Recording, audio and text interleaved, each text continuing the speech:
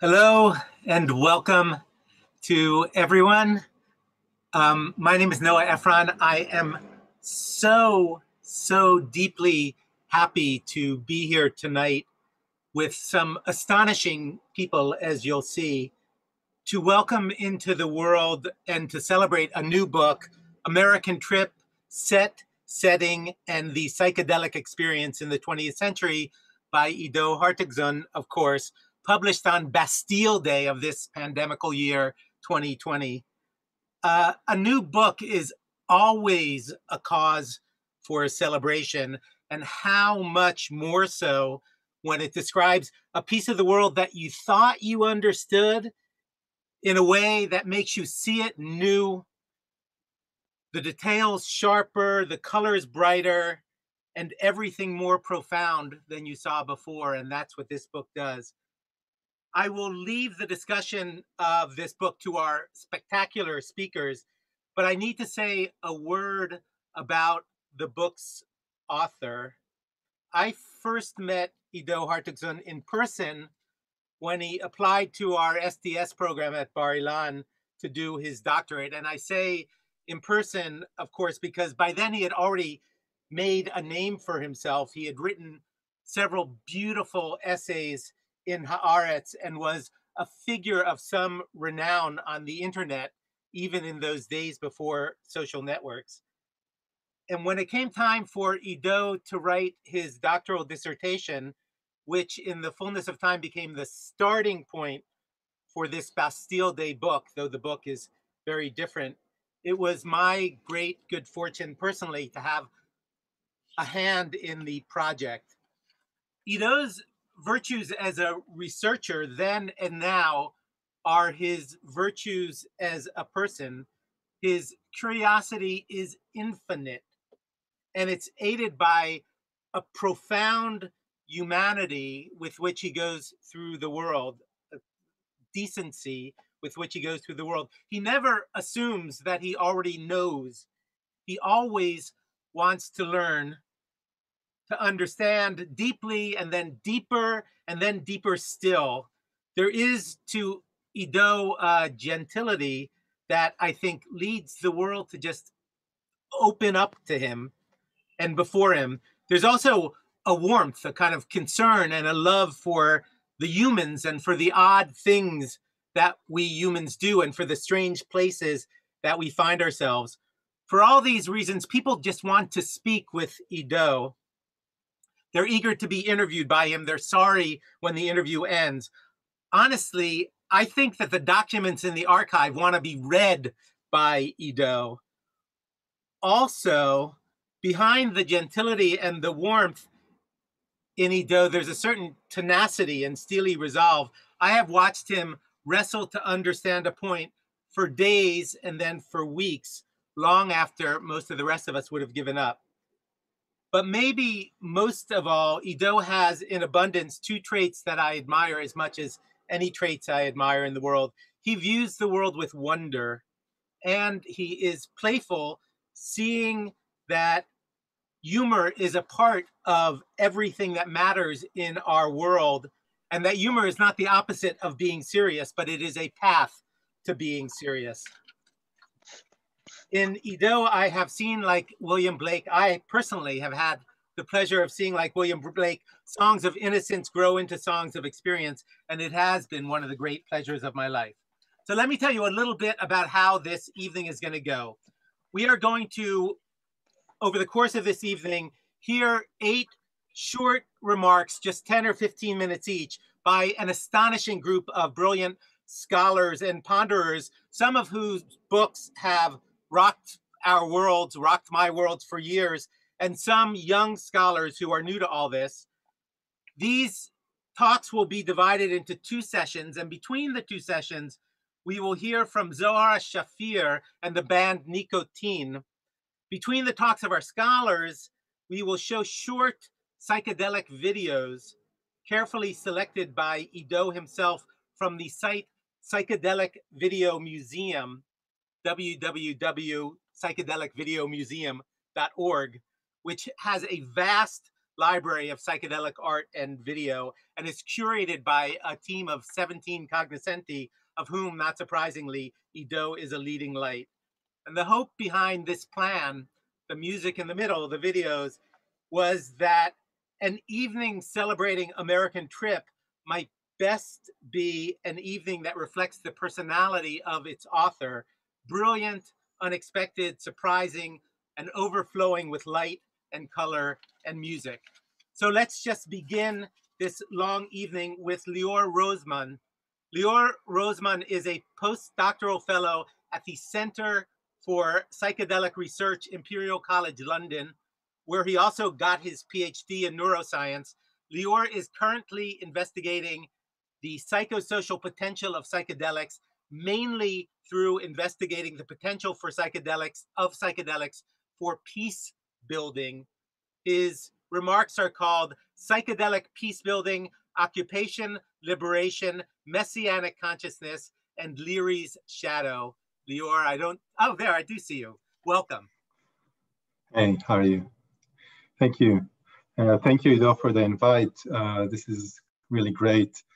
Very much love you, and we have like this amazing, stimulating conversation. So it's a pleasure to be here and start this wonderful evening.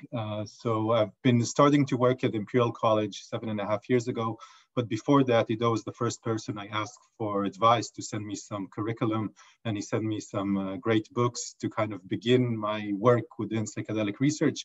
And now I believe another book is like an important part of the curriculum, because setting is the kind of main, as Ido really points strongly, is the main topic or the main kind of point of amazement actually within psychedelic research, and this tension between an interaction between pharmacology and society is something that kind of creates interest, I think, in the psychedelic research.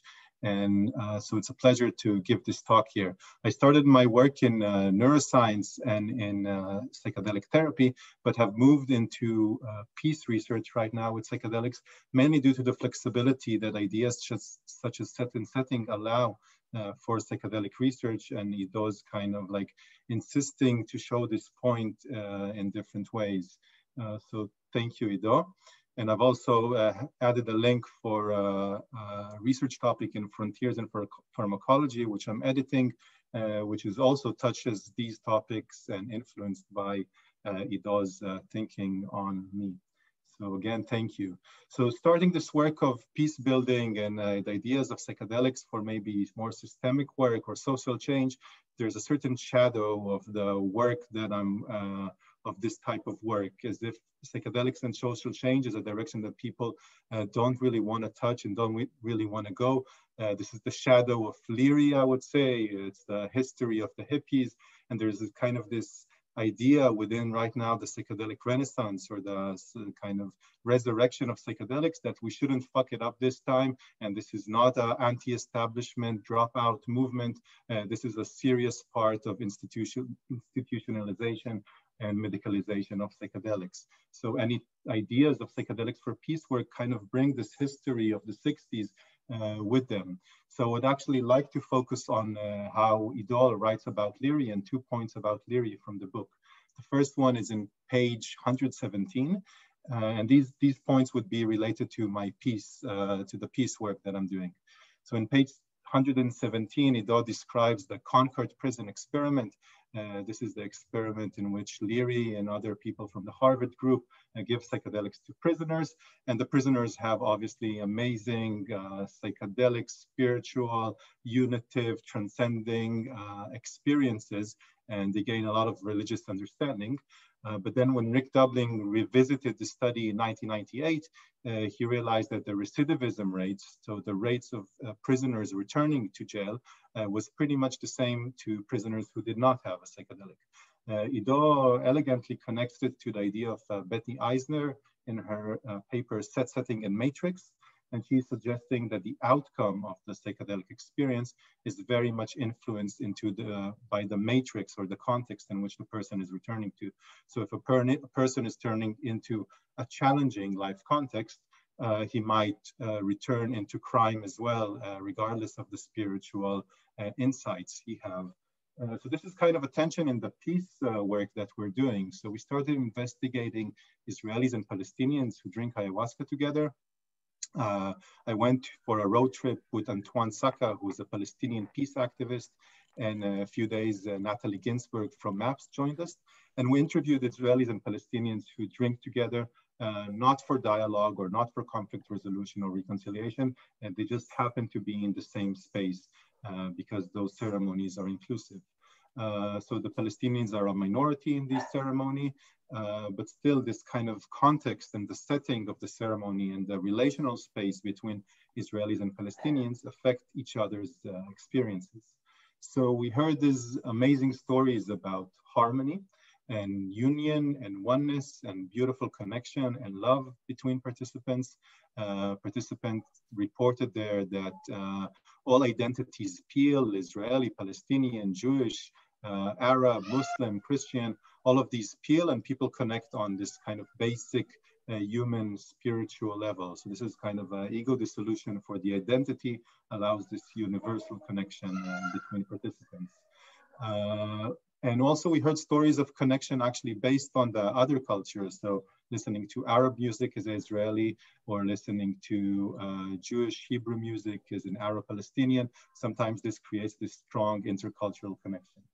But there's a tension, and the tension is kind of one of the participants, kind of the Palestinian one, summarizes it well. He says, how can I return into a checkpoint from the ceremony and say, I'm a spiritual light being, let me go through. Or he's also saying, how can you heal trauma when the trauma is ongoing? So trauma is not just of the past, there's a reality of occupation of Palestinians, so there's a tension there. A lot of peace researchers are okay, cool. I hear somebody else speaker, so please, if you can mute it.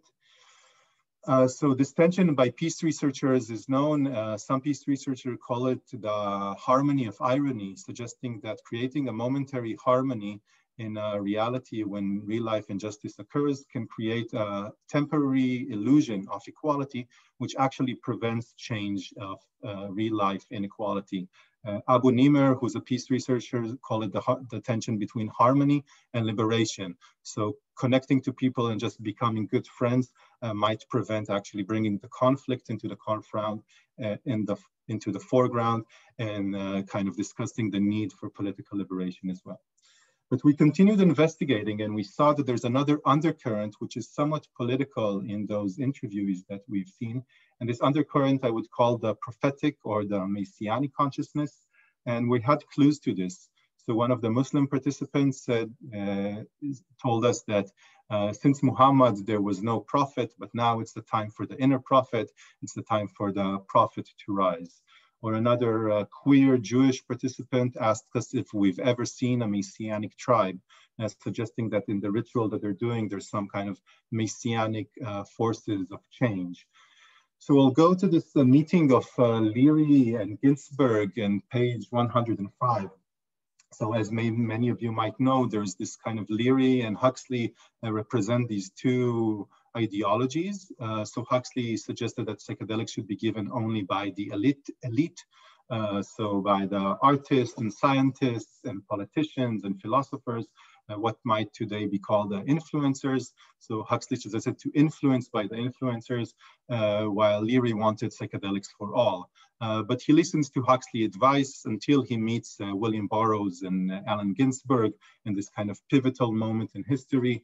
They were already in the jungle. They tried Yahe, and Burroughs tell those two beats, come and visit Leary. And Burroughs tell Leary about the curandero, about the ritual in the Amazon. And Leary gets very excited about the idea of being a curandero. And he facilitates a ceremony, a psychedelic ceremony for Ginsberg and for others. And Ginsberg at that moment has a challenging experience until Leary comes and comforts him. And then he has like this strong messianic opening. I'll read from the book now. Ginsberg's experience quickly soared to new messianic realms. It seems as if all the worlds of human consciousness were waiting for a messiah, he wrote, someone to take on the responsibility of being the creative God and seize power over the universe. And then continues, Ginsburg runs away naked in the apartment and kind of wants to call all the leaders, the Russian Khrushchev, and to call Kennedy and Mao Zedong and bring them all to the phone and say, we have these psychedelics, we can create this world peace, we can give psychedelics to everyone and all the world solution would change. But this is kind of the messianic energy that he brings into this. And from that moment on, Leary and Ginsburg create this kind of pact into bringing a revolution and breaking from Huxley's approach and bringing psychedelic for all. And this created a large movement and a large change, or at least an important part of this important pivotal moment in this movement. So in history, Ido beautifully shows how history and those moments of history affected Ginsburg experience. So beside Ginsburg being Jewish and therefore connected to messianic ideas, also the moment of time is a moment of optimism. The tension of the nuclear bomb is actually relaxed in this period of time. The Russian Khrushchev is visiting the US and they're kind of building relationship. Kennedy was just elected, and Ginsburg feels this kind of a historical moment. So I would like to say that this kind of mystical turned into messianic is related to the socio-political or the historical leaking into the experience. This is also research of Moshe Idel. He studies the interaction between messianic thinking and the Kabbalah, and suggests once the mystic or the Kabbalistic mystic tries to unite not only with the absolute and the unchangeable, but also with the temporal, with the historical, with the socio-political, then he might act on reality as well. And we see these kind of forces within our interviewees. I would call them prophetic processes or messianic. We see that people sometimes have visions of, let's say, the temple in the future, a temple of all religions, of all cultures, a prayer for everybody, or the future in which the Temple Mount is on fire and the Israeli-Palestinian flag are in war forever, and kind of this fire on the Temple Mount forever. And also visions of the history, which relates also to the collective conflict. So this can be visions from the Nakba and the deportations of Palestinians in 48. It can be visions of the bleeding land, of intergenerational cycles of war, of conflict that can come and so affected by the other people in the ceremony, and this kind of the political in a way leaks into a ceremony that tries to be relatively apolitical, and this brings this energy in which people also, after having these visions, really try to change reality, first by changing the ritual in which they're drinking ayahuasca with, and maybe then developing also loyalty to this experience and slowly trying to change the world as well. So Ido points to that this is kind of something that happened to Ginsburg, and this is might something to happen when historical context, historical thinking kind of is interacting with altered states of consciousness.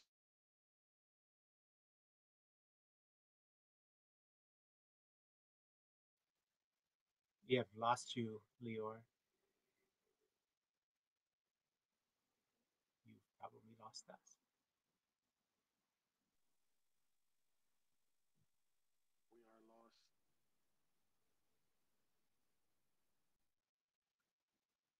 We are lost. Zoom.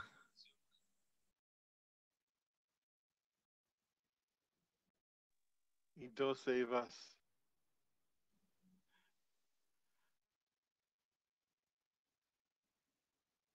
Okay, it looks like we have lost Leor. Ido, why don't we go to our video, and hopefully while we're doing that we can find Leor again. So let's Sorry, look at I just returned. When was I cut more correctly? In what part? But my video stopped working. I'm not sure when. Just about a minute ago, not very long ago. Cool. After Moshe Idel. Okay, cool. So I'll continue I'll continue with this kind of line of thought. After Moshe Idel, not a bit after, a bit after, about the research as well and prophetic processes in the research. You got it, exactly. Okay, cool. So we kind of observe this kind of energy that's also directed for social change. I'd like to say that this energy might be suppressed a lot within psychedelic therapy, and many people would not like to discuss this and not like to discuss this as part of their also personal process.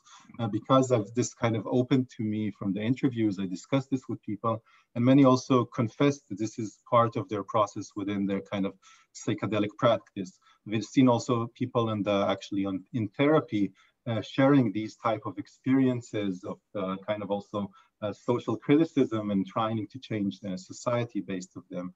But I'd like to say that this kind of turning everything into the personal might suppress this experience, and there will probably be no other Leary in the kind of psychedelic renaissance. So there's no need to worry too much about this kind of forces. The opening happens only once, and the excitement of the novelty happens only once. And the psychedelic culture is much more mature right now, as hippies turned a while ago into grandparents. So if we completely suppress this intention for social change by narrowing the setting only for medicalization, so Ido kind of gives this also warning in some ways in this book that technology can be narrowed by the intention and how people use it. So if you use it only to medicalization and kind of narrow other ways of using it, we might find ourselves with another well-being product in which the commodified experience might be very efficient in treating individuals, but not in changing the obviously med setting in which we live in.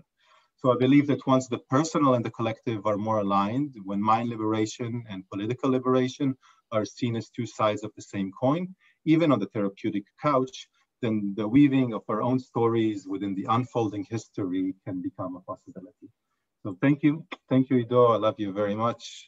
Thanks for the invite. Thank you, Leor. That was wonderful. That was fascinating. Now let's watch that video by Shmulik Kraus.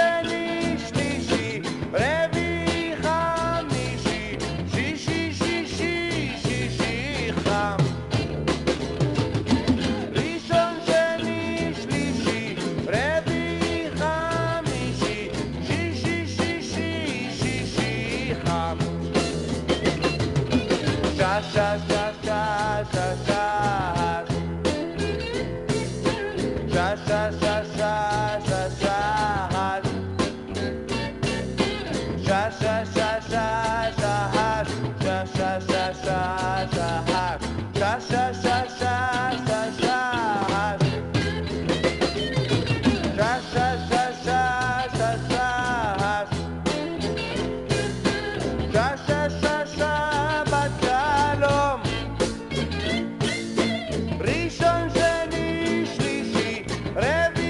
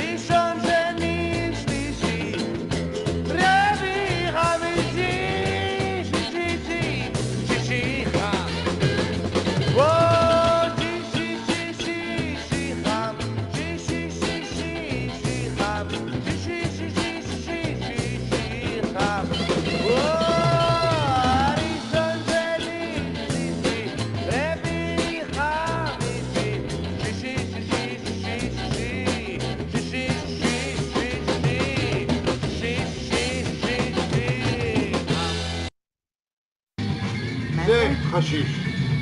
Hashish. Hashish. Hashish. Okay, that was, of course, Shmulik Kraus and Shishi Cham in a video that in its day was banned from being aired. Ido, as you may have seen, is drinking a beer, which raises an important point that if you want to take a moment and go get something mind-altering, it's encouraged in this conference. Our next speaker, and we're delighted, is Uri Shwed. Uri Shwed is a senior lecturer in sociology at Ben-Gurion University of the Negev. His work in the sociology of science marries positivist instincts and methods with interpretive theoretical mechanisms in issues like scientific consensus formation and mind-altering social ecologies. His remarks are entitled From American Trip to Global Experience, Symmetrically Analyzing Drug Users' Experiences. Uri. Thank you, Noach, and thank you, Ido, for your kind invitation. I did prepare a presentation I'm trying to share.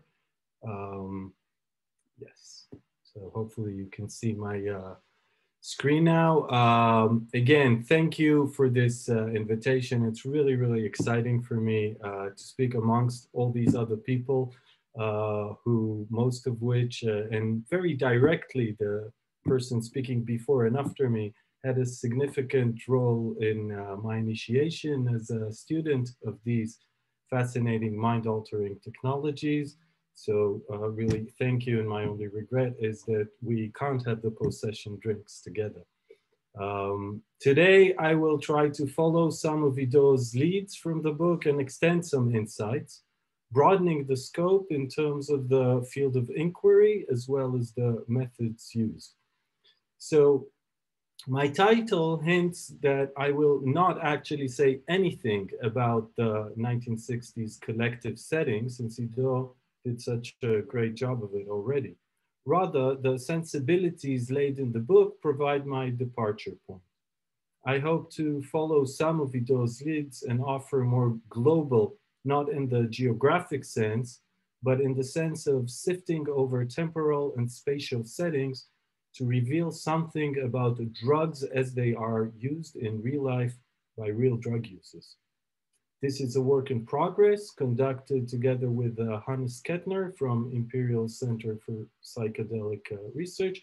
And this is another opportunity to thank both Ido and Leor again for making this work possible by enabling my visit there last year. So throughout the book, but most sharply as we near its end, Ido weaves several theoretical mechanisms to explain the odd history of our current understanding of psychedelics. In chapter 8, Ido presents collective set and setting and the looping effects of LSD to explain feedback loops of the substance with politics, spirituality, culture, technology. But in chapter 9, he symmetrically tears down some of our taken for granted associations of psychedelics, which are the results of these feedback loops. For example, that psychedelics are sexy or pacifist. This actually, this result turns out to be situated in a very particular time and place.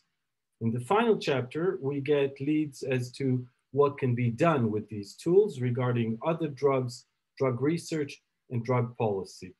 There, Ido aligns with a demarcation of positivist versus reflexive science and argues that psychedelics research could use more of the latter. He's probably right about that, but sociology, STS, and specifically the social science around mind-altering technologies could perhaps do away with the turf war between positivism and reflexivity. Instead, I offer a macro view glossing over multiple settings to employ STS sensibilities, mainly symmetry and democratization of knowledge, for an empirical exercise which is positivist in method and reflexive in aims and data. My aims here are to empirically challenge the broad category of illicit drugs, to ask what, if anything, do they have in common, and where should we draw the boundaries of this category? It seeks insight into why people use different substances in different ways. Crucially, it does so by investigating the knowledge users produce about drugs, so it contributes to a democratization of science. Hopefully, it would also contribute to disentangling the broad, very political category of illicit drugs into more evidence-based groupings of drug types, each requiring a different mode of control. In that respect, the project offers some robust positivist evidence to the policy recommendation Ido hints at towards the end of the book, not by focusing on set and setting necessarily, but by the sheer power of numbers calculating over different settings and different periods. Perhaps the most influential previous attempt of describing what drugs actually do to real people in their contexts is the work of David Nutt on behalf of the Independent Scientific Committee on Drugs from 2010. They developed a process evaluating drug harms based on 16 criteria. Theirs is a rational, reproducible estimation of drug harms, and their results expose the irrationality of drug scheduling, showing, for example, that alcohol is actually the most dangerous drugs, that the damage of cocaine is similar to that of tobacco, and that LSD is quite harmless. But the whole debate paid little attention to the reasons people use these substances. Are there drug benefits? Do benefits change notions of more and less dangerous drugs? The current exercise extends Nutt et al.'s harm analysis by making it symmetrical in Latourian terms, extending the axis. Noach, I'm afraid I'm hearing you through your room.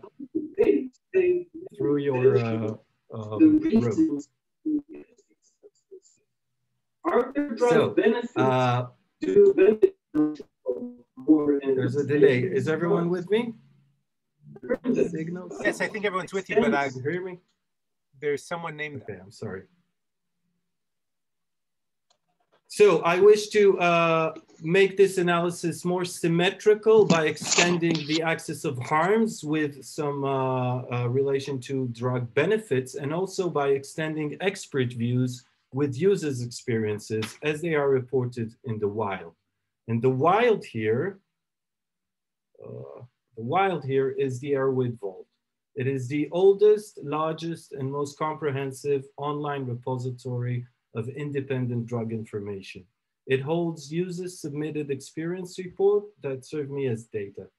These reports are not a representative sample of drug use, so this does not qualify as a fully fledged positivist exercise. Rather, the sample is biased towards both extremes. Very good or very bad experiences are more likely to provoke users to share and post. It is also biased towards psychedelics, which are grossly overrepresented for better and for worse. However, it remains the largest depository of drug users' experiences. And what follows relies on some 20,000 reports identified with a single main substance, and at least hundreds of reports on any particular substance mentioned.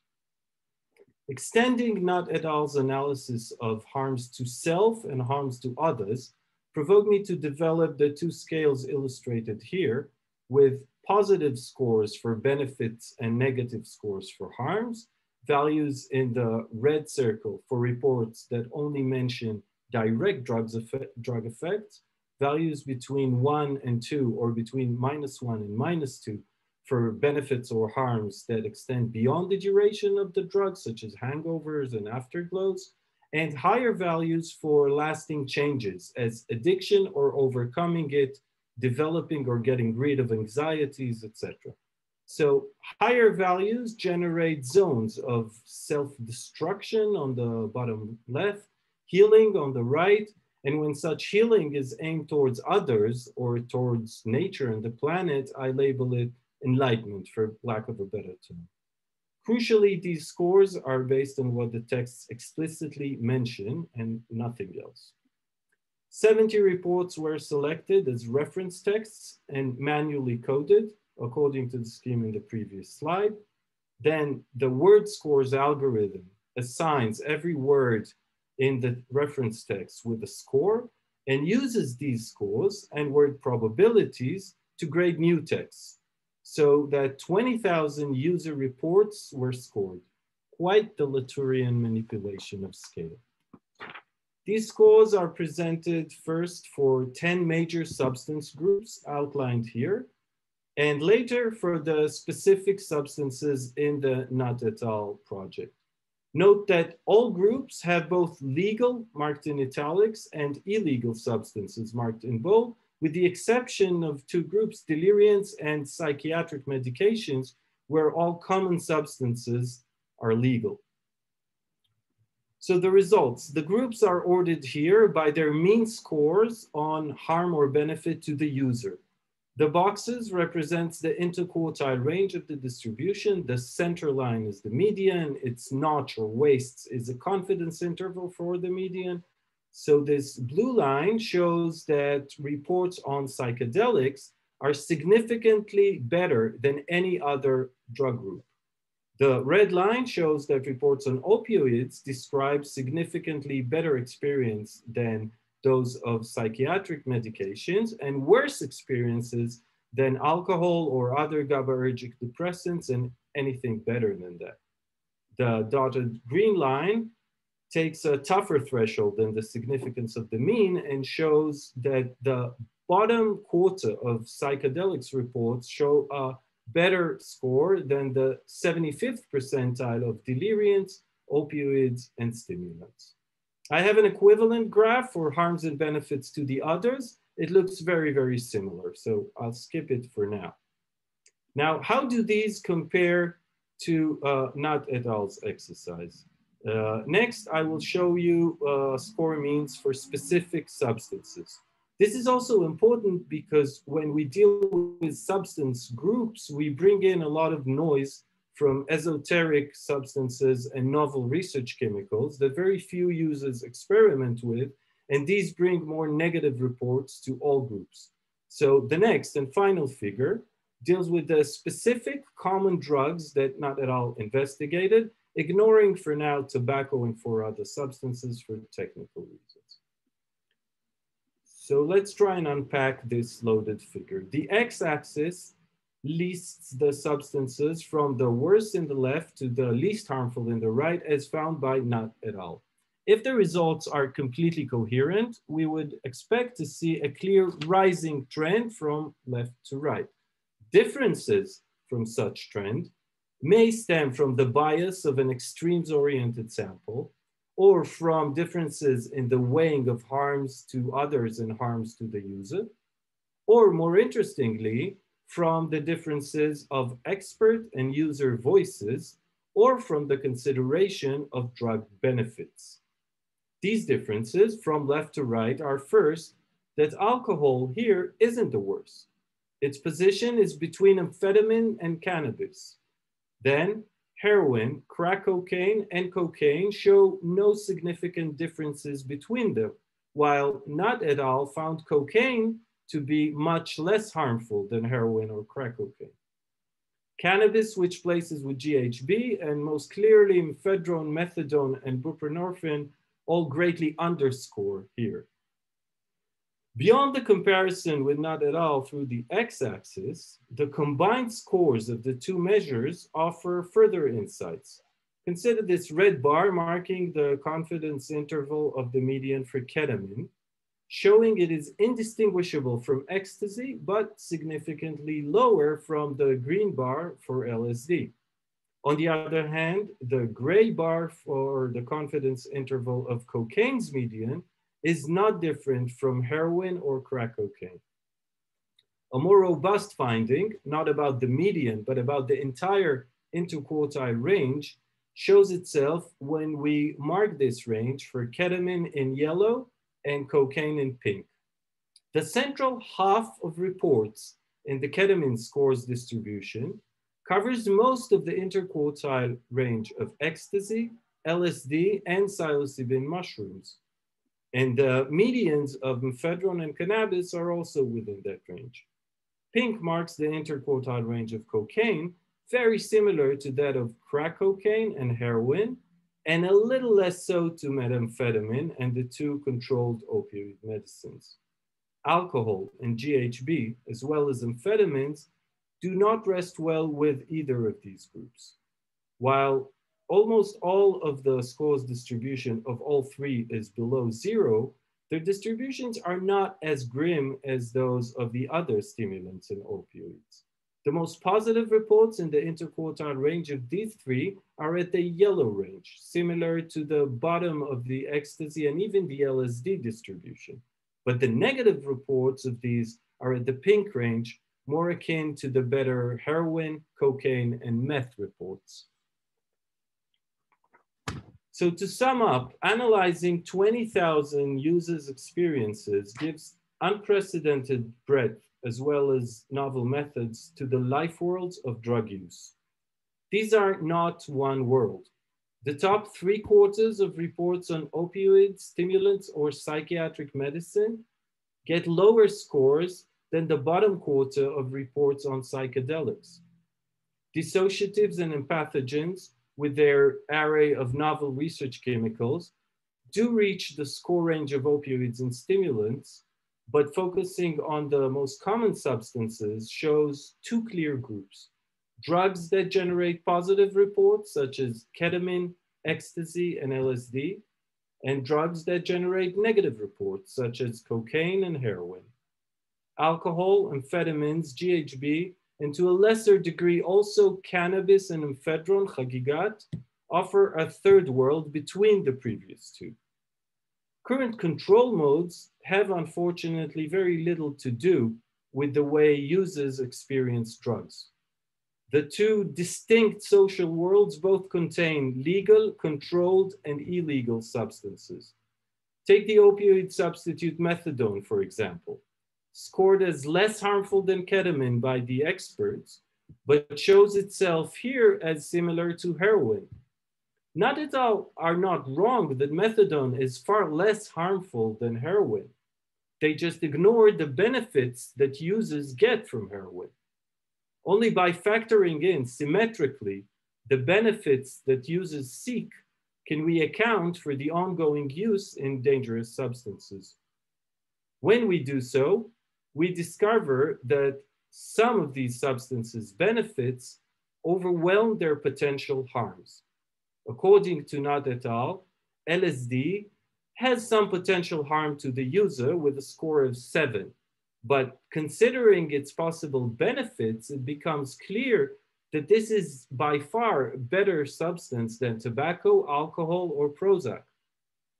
Trying to explain the empirically two distinct drug worlds, all I have is interpretation and my own contemplation. But consider that in one of these worlds, we have opioids, which offer a relief from the agonies of reality. We have stimulants that offer maybe some secret bullet for handling reality better. And we have whatever psychiatry has to offer for balance and adaptation. Perhaps this world, often leading to addiction and otherwise bad experiences, is about adaptation. Now, it would be too easy to argue that the other world is about consciousness expansion, and it would also be wrong because empathogens only change one's feelings and dissociatives merely change one's viewpoint. But perhaps this is the one thing that these three groups in this positive social world share: a change of perspective.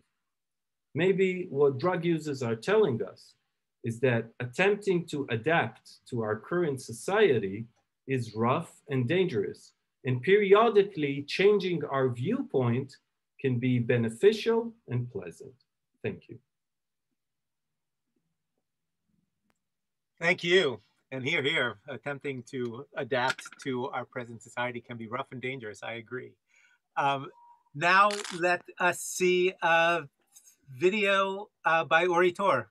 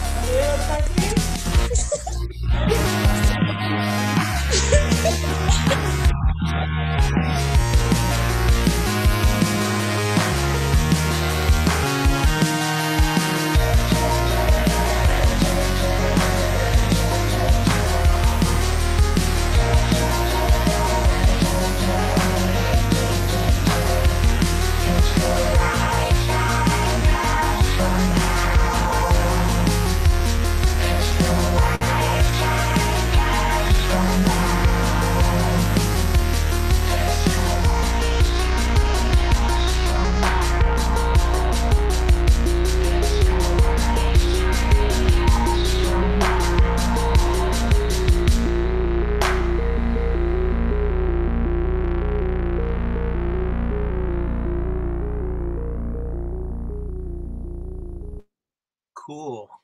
That was Uri Tour and Vial of Sound. Once again, all of these videos are available at www.psychedelicvideomuseum.org. Next up is the singular, remarkable Yahav Erez. Yahav Erez studies psychedelics as a medium, constructed as any other technology is constructed. Part of this construction is the formation of local knowledge regarding safe and beneficial use of psychedelics, and Yahav has lately studied harm reduction initiatives at festivals in which he has been both a volunteer and a researcher. Yahav trained in media studies in Sapir College and STS at Bar-Ilan University, where she had the brilliant luck of having her work supervised by Ido, and I had the brilliant luck of being able to work both with Yahav and Ido as a co-supervisor. Yahav is a founder of the Israel chapter of Students for Sensible Drug Policy and of Toda'ah Rabbah, the first psychedelic podcast in Hebrew. She has other podcasts that you want to listen to as well if you check them out. She's also one of the 7 editors of the daily psychedelic video website.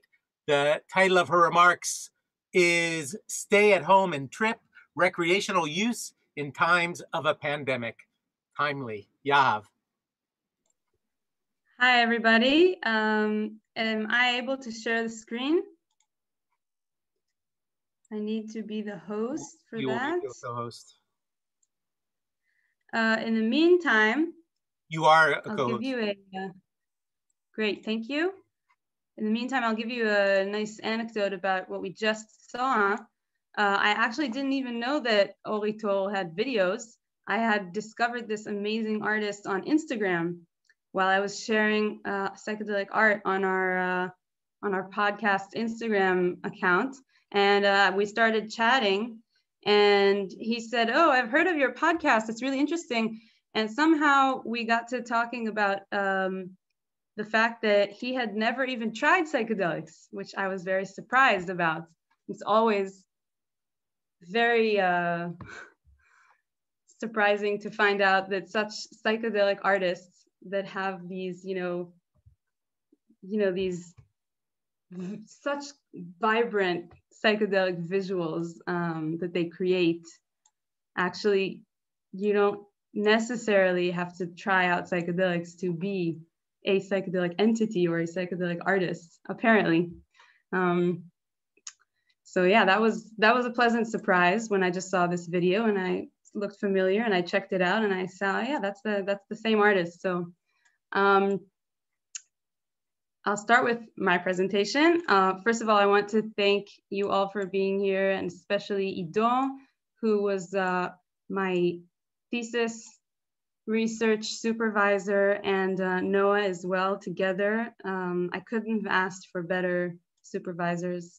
I really feel like I'm part of some, I might even say some lineage, since Noah was the supervisor for Ido's PhD dissertation, and then Ido was the supervisor for my dissertation. And I really feel privileged to have these 2 amazing teachers be part of my learning process. So thank you very much. And I also want to give a special thanks to Tzipi Lazar-Shoef, who's also a PhD candidate in the Science, Technology, and Society Studies program at Bar-Ilan University. She is a data whiz and helped me a lot with the graphs and the analysis that I will be showing you right now. I'm going to start with this meme that I came across a few weeks ago, and it really threw me back to Ido's last chapter of his book, The Future of Set and Setting, because I thought of, how much I've learned from reading Ido's research and his book and his, his articles that he's published, and how, I've used these tools of understanding, the new understanding of set and setting through his writing and his ideas, and learning to apply them about how I think about our current use of psychedelics, and specifically the recreational use, because that's my main interest.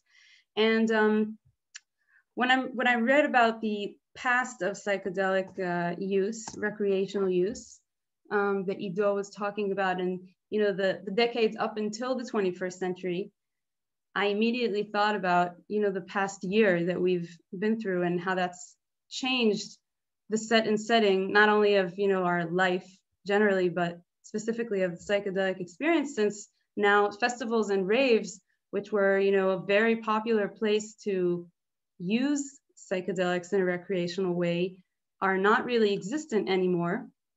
And it led me to formulate this questionnaire, which I handed out to a few people. And I'm going to show you a few of the ideas that came up from the analysis. So I'll start with, just plain numbers. The questionnaire was answered by a sample of 164 people, all of which were Israelis. So this is a very specific sample, not very representative of the whole world, but in a sense, the whole world, you could say, is going through a very similar process with this pandemic. So maybe we'll be able to learn a little bit. As you can see, when asked if they have used psychedelics before April 2020, which was the line that I drew of before and after pandemic, most of the people had used it. Other than 3.5%, everybody had used it once or more, which means that the sample is relatively experienced users, you could say. And when asked if they have used psychedelics since then, not only have most of them answered that they have, but 45.3% had answered yes more than 3 times, which was kind of surprising to me, since we're talking about around 8 or 9 months at this point, 2 lockdowns here in Israel. And it was pretty surprising that people chose to go on these explorations during this very weird and confusing time.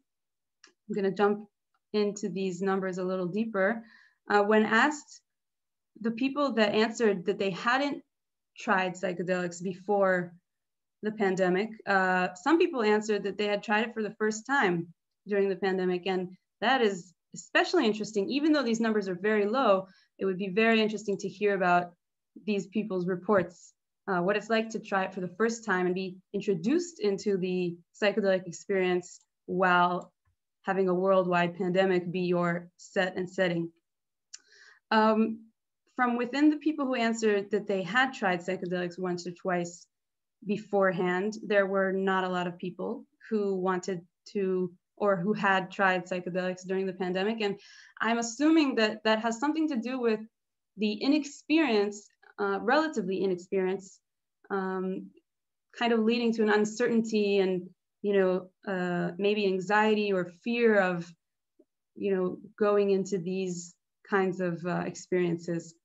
And like I said before, the people who are a little more experienced, who had done it more than twice before the pandemic, were obviously the ones who were less afraid, who were more prone to, use it, and not only use it, but apparently 3 times or more, as you can see here. Also, it's important to say these are numbers and not percentages. So just so you know that. When asked why the people who decided not to try the psychedelic experience during a pandemic, the questions varied, the answers varied, but I kind of saw a few themes, mainly the fear of, the world being different, unfamiliar, unknown, feeling like maybe having this kind of experience could lead to bad places, a feeling, kind of, it's harder to get your hands on the psychedelics, people wanting to do it out in nature or, in an open space, but the lockdowns being an obstacle to that, which I can very much understand. And other reasons as well, basically coming down to the right set and setting did not occur, which was, a very wide way to say the certain things that someone needed to feel secure and feel comfortable weren't part of the reality at that point. Another thing that was interesting to me, obviously, was which substances these people decided to use, the ones that answered that they had experienced psychedelics during the pandemic. And I don't find these numbers surprising very much. I could assume that these were the numbers, and it looks pretty accurate to the Israeli audience, according to what I've researched beforehand about the recreational use of psychedelics. But obviously you can see here that the psilocybin is winning. There could be a few guesses to why. Maybe if you want to share a few of your guesses in the chat, you're welcome to. When asked with whom the trip was, taking place, a lot of people did it with one other person, either together, both on psychedelics, or with a sitter, meaning one person was under the influence and the other was not, was there just to, kind of make sure everything was okay. And people did it with a few other people, but there was also quite a percentage that decided to do it alone, maybe because they were alone at home, or maybe because they just felt that that was, the atmosphere that they were getting used to at that time. Some more guesses would be welcomed as well in the chat if you feel like it. What was very interesting to me was where it was done. So as you can see, 32% in nature, 35% inside a home, in someone's home. What was interesting was the 17% that still did it in a festival or a rave. Obviously not the big, the large festivals that we're used to every summer in Israel. Probably more underground, illegal, small raves out in nature. But this kind of reminded me about how Israelis don't really follow the rules. And even during a pandemic, they might go and organize a party for them and a few friends, and even want to go on a psychedelic experience at that party. And also this is probably in between the two lockdowns that we have experienced here in Israel during March and during September, October. So I'm assuming sometime in between the lockdowns, but I don't know, maybe during the lockdowns as well. So a little bit of demographics. The ages of the people that answer this questionnaire ranged from 20 to 67. Most of the people were between the ages of 27 and 31. I want to mention that this sample is obviously, not very representative to all the users of psychedelics in Israel. It's more, the closer circles to me and what I could get to, but these are the ages. Few more demographics. I found it extra interesting that there were still 20% that had children and still went on a psychedelic journey, which is admirable if you ask me, because I mean, people with children who don't have any school to go to and are at home all day probably have to, make a little more of an effort to curate or facilitate such a space for them to go on this psychedelic journey. A few reports that I noticed from people sharing their thoughts and experiences were very touching and moving and interesting. People shared something that was borderline trip reports, and really going over them was a really special experience. I'm just going to bring a few examples of what people were sharing. A lot of talk about the opposition to the chaos that's going, outside in the outside world, and how the use of psychedelics was bringing inner peace and tranquility into the inside world, which is something that we know about, use of psychedelics throughout history, and not just now during the pandemic. But what's interesting is that when people are using psychedelics less in raves and festivals and more, at home alone or out in nature, or, just with a few friends in a more like quiet environment, this might also have an influence on the inner experience. So usually at a festival where there's a lot of chaos and noise and celebration and a lot of that kind of energy, the use, it really influences the use, that kind of set and setting. Some people reported that they didn't have such a different experience because of the pandemic, but they did have uncomfortable experiences or stressful experiences, just like this example of someone getting a fine from the police, being fined while using acid, while under the influence of acid, which sounds terribly stressful. And I can really understand how not wanting to use psychedelics, because in non-COVID times, it was an illegal activity, and now it's an extra illegal activity, because not only are you not supposed to be using these substances, but you're not supposed to be outside, or you're not supposed to be congregating in any way. So that could be some more anxiety that people feel, and maybe prevents them from using it altogether. Some people even talked about how the experience was a little more difficult for them because of all the change going on in the world, their hesitance, to go out on this journey, and the social political discourse that came up, within the group that they were with, or within the other people that they were with, and mainly the need to create this intimacy, in this togetherness, as in opposition to the separateness that was going on everywhere around us, and how the regular need for togetherness and the regular need for human connection maybe even became larger, stronger during these times. Some people felt like it was helping them cope with the situation, especially during these times. And one quote that really moved me was someone that said that maybe there was an element of happiness about not being able to break the human spirit.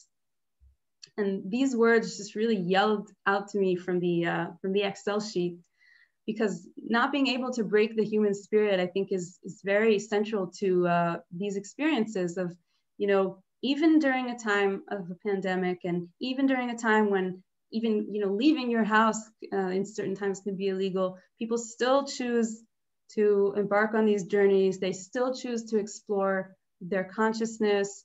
They don't give up this kind of right, this given right, this human right, as I see it, to explore their own minds and their own souls. And this took me back to that last chapter that Ido wrote about the future of set and setting, because we're not really sure if this is going to be the set and setting from now on. And as someone who researched the support, the psychedelic peer support that initiatives have been providing in festivals and raves, I'm wondering what kind of support can we give each other during these times, and what might be, a long time, and how the support would change, might change, and how the needs might change during these times. And generally, just to end, I really hope that we all, keep our spirits up with or without psychedelics, and the feeling of not being able to break the human spirit. I hope it stays with each one of us from now until we can go back to having, our festivals and raves. Thank you very much. Thank you, Yahav. You're an inspiration. Really appreciate it. Ido, the video.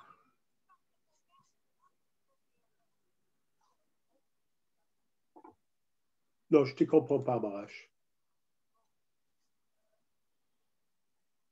ישראל במצב פסיכוטי, ומה שהיא צריכה זה טיפול הוליסטי.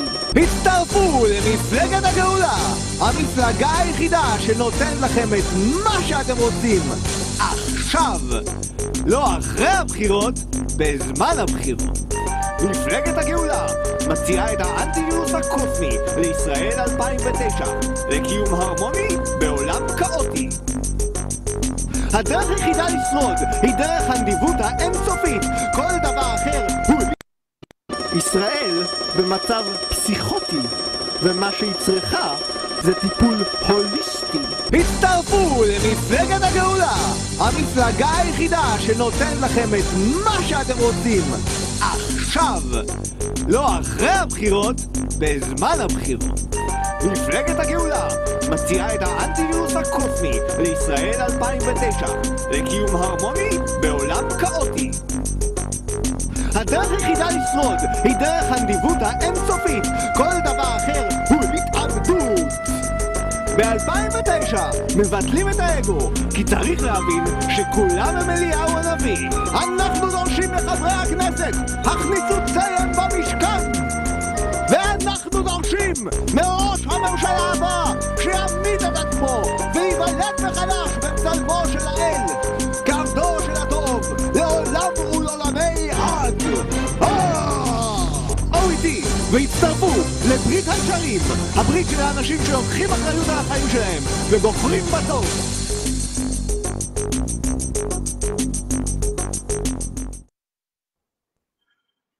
I love that video so much. If there are any people who are considering going to graduate school, I recommend that you include that in your application process packet, as Ido didn't do, but I remember all the faculty, we found it, and I remember all of us looking, thinking, oh yeah, we need this student. We need this student. Look how far it will get you. Our next speaker is Dr. Tomer Persico.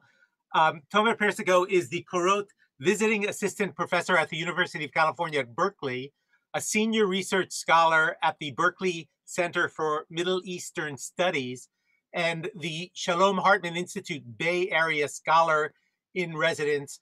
Persico's fields of study are contemporary spirituality, Jewish modern identity, Jewish renewal, and forms of secularization and religiosity in Israel.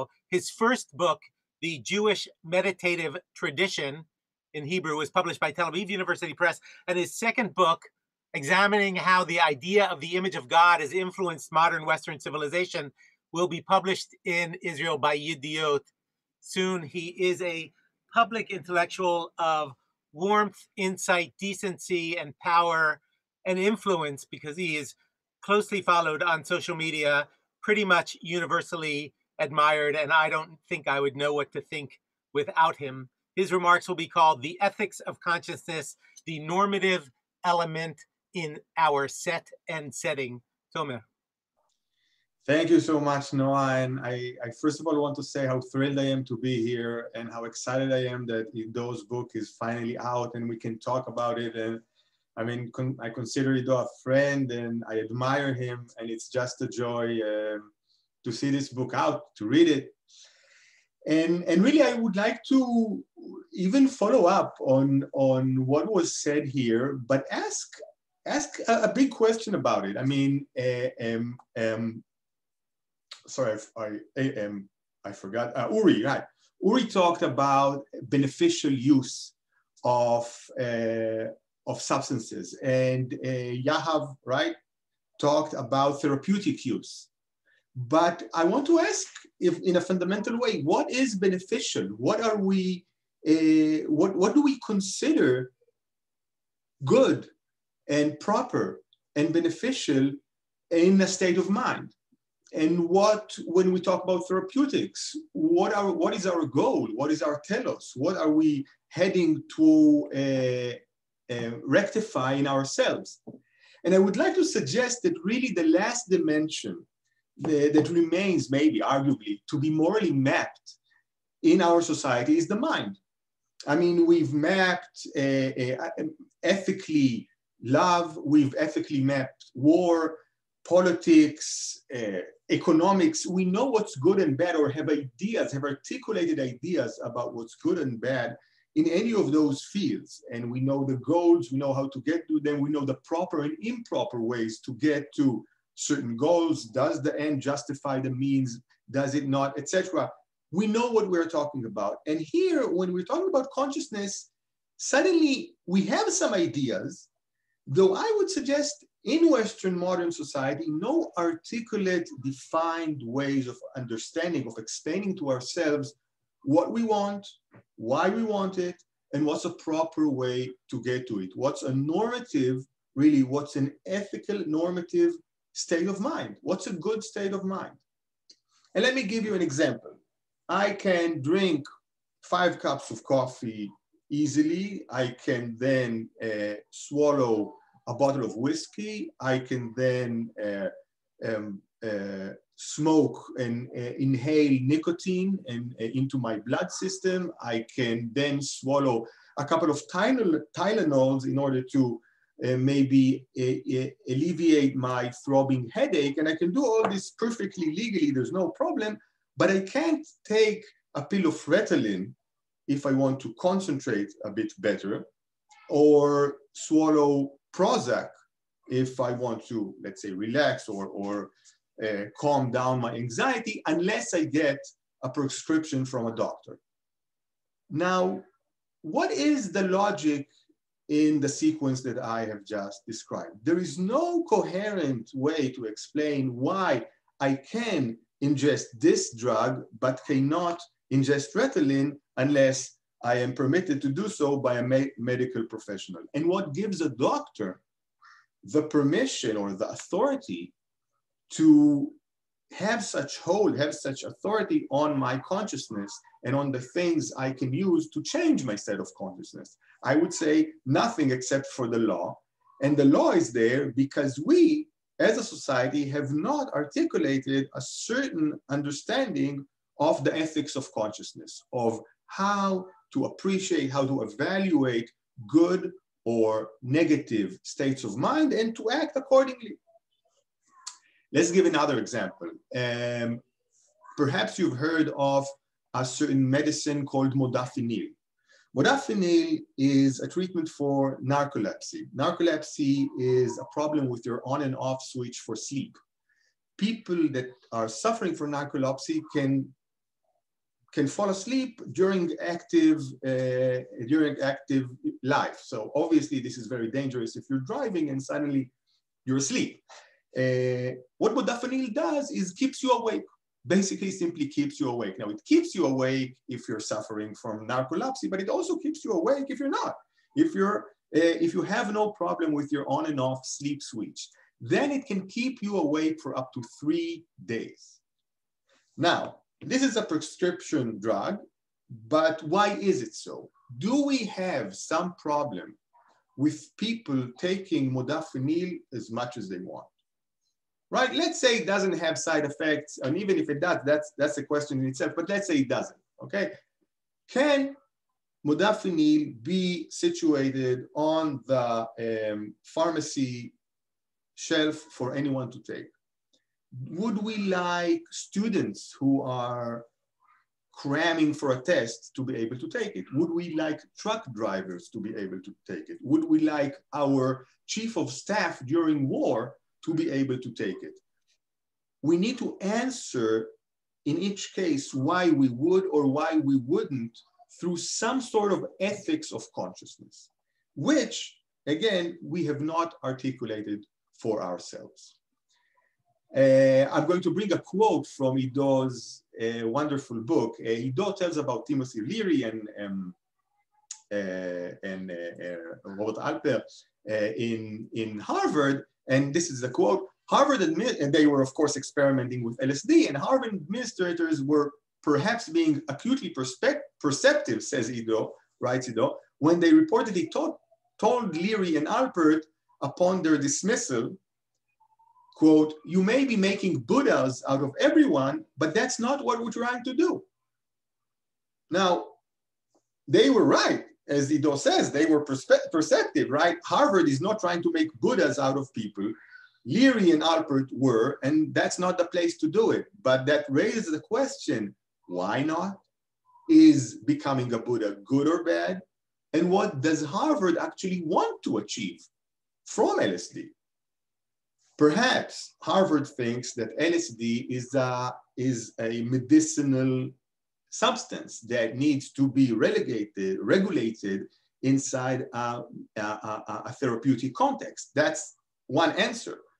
But even so, I would suggest no in-depth thought has been given to the question, what actually do we want to gain at the end? What, in other words, is a good state of mind. Because at the end, what I'm trying to get at is that this is not a medical question. This is an ethical question. And the question is not who is allowed to prescribe which drug and not. The question is, A, as I just said, what is a proper, what is a good, what is a worthy state of mind? And the next question is, what are good, worthy, and proper ways to achieve that state of mind?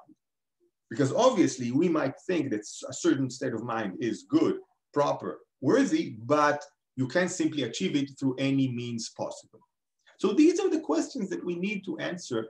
And what I'm saying is that we have not articulated any substantial answer for these questions in modern Western society. Now, as I said before, we do still have some unarticulated idea. We do still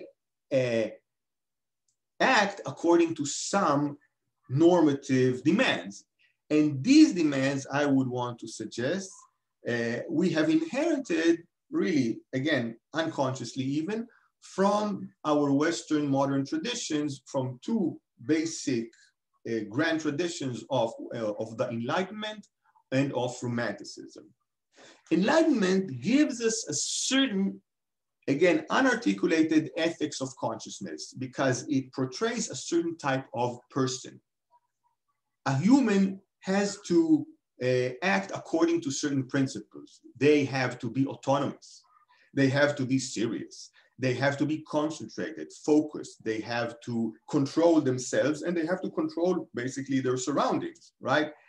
They shouldn't lose control. They shouldn't lose focus.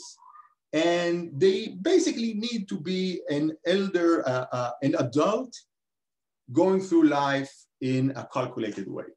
Now, that's a certain view of what a human is. And I would suggest that for much of Western society today, that view unconsciously directs their relationship with narcotic substances of any kind. So that's why grass was illegal for a long time. It doesn't contribute to your concentration and focus. And LSD certainly same as that does not. While coffee does and is legal accordingly. The other view, which is less pronounced, but still exists in our society, is somewhat of the negative of the Enlightenment view, and this is the Romantic view. The Romantic view that views man not as a consciousness-based creature, but as a will or energy-based creature. So our center of being is not the mind, not our thoughts, not our memory and our capacity to calculate, long-form division, but our essence is feeling, emotion, is creativity, is authenticity. Things that come not from the mind, but quite the opposite, maybe when the mind is put on hiatus, put on hold, and something else is allowed to flow freely through us, as it were. This version of the human, of a person, also informs our attitude towards drugs, though it informs that from the grassroots level, I would say, not from the institutional level. So lawmakers aren't so happy about that view, but of course the counterculture adopted that view and performed itself accordingly, according to the view that we must release ourselves from the shackles of mind and thought, etc., and let our creativity flow. These two views, again, unconsciously and unarticulatedly inform what we think is a good or negative state of consciousness. But what about the second question? What about how to get to that state of consciousness? Here again, we have some unarticulated views that I think we must be aware of. And I would, and if you, I mean, if you think about the negative approach to ingesting drugs, I think it is pretty clear that there are, I would suggest, two main reasons people shy away or people look negatively upon the use of drugs. One is very simple, is basically the Protestant work ethic. A person should be given what he or she forgot the word in English,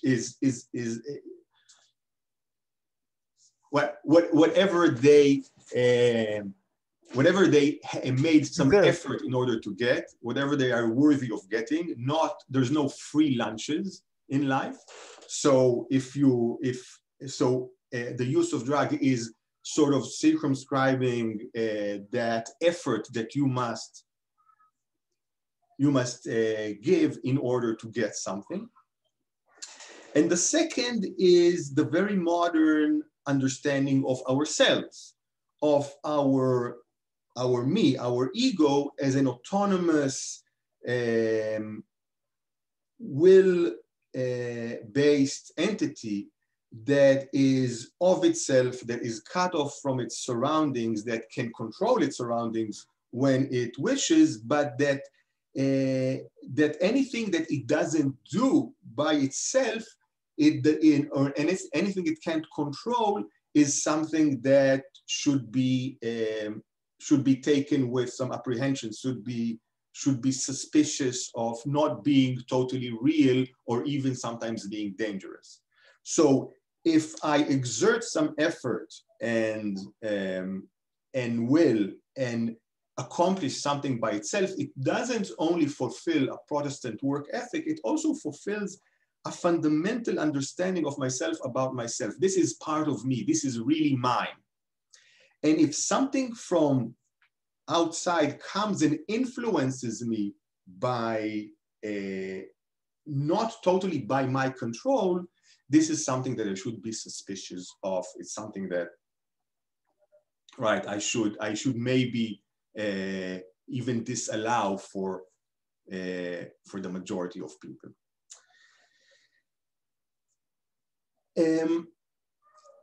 This again are basically our views today that, again, as I said, are coming from a very unarticulated place, a very unaware place that we are almost automatically subscribing to. And while that is the case, I will say that this is perhaps a rare sort of civilization, our civilization, that has not articulated an ethics of consciousness. Because if you look along history, and Ido brings some very nice allusions to it, almost any civilization did articulate, did describe a certain view of what is a good state of consciousness and what is a negative state of consciousness. And then of the ways to achieve those states of consciousness. And I'm talking about, of course, on all sorts of traditions which we will today call religious, right?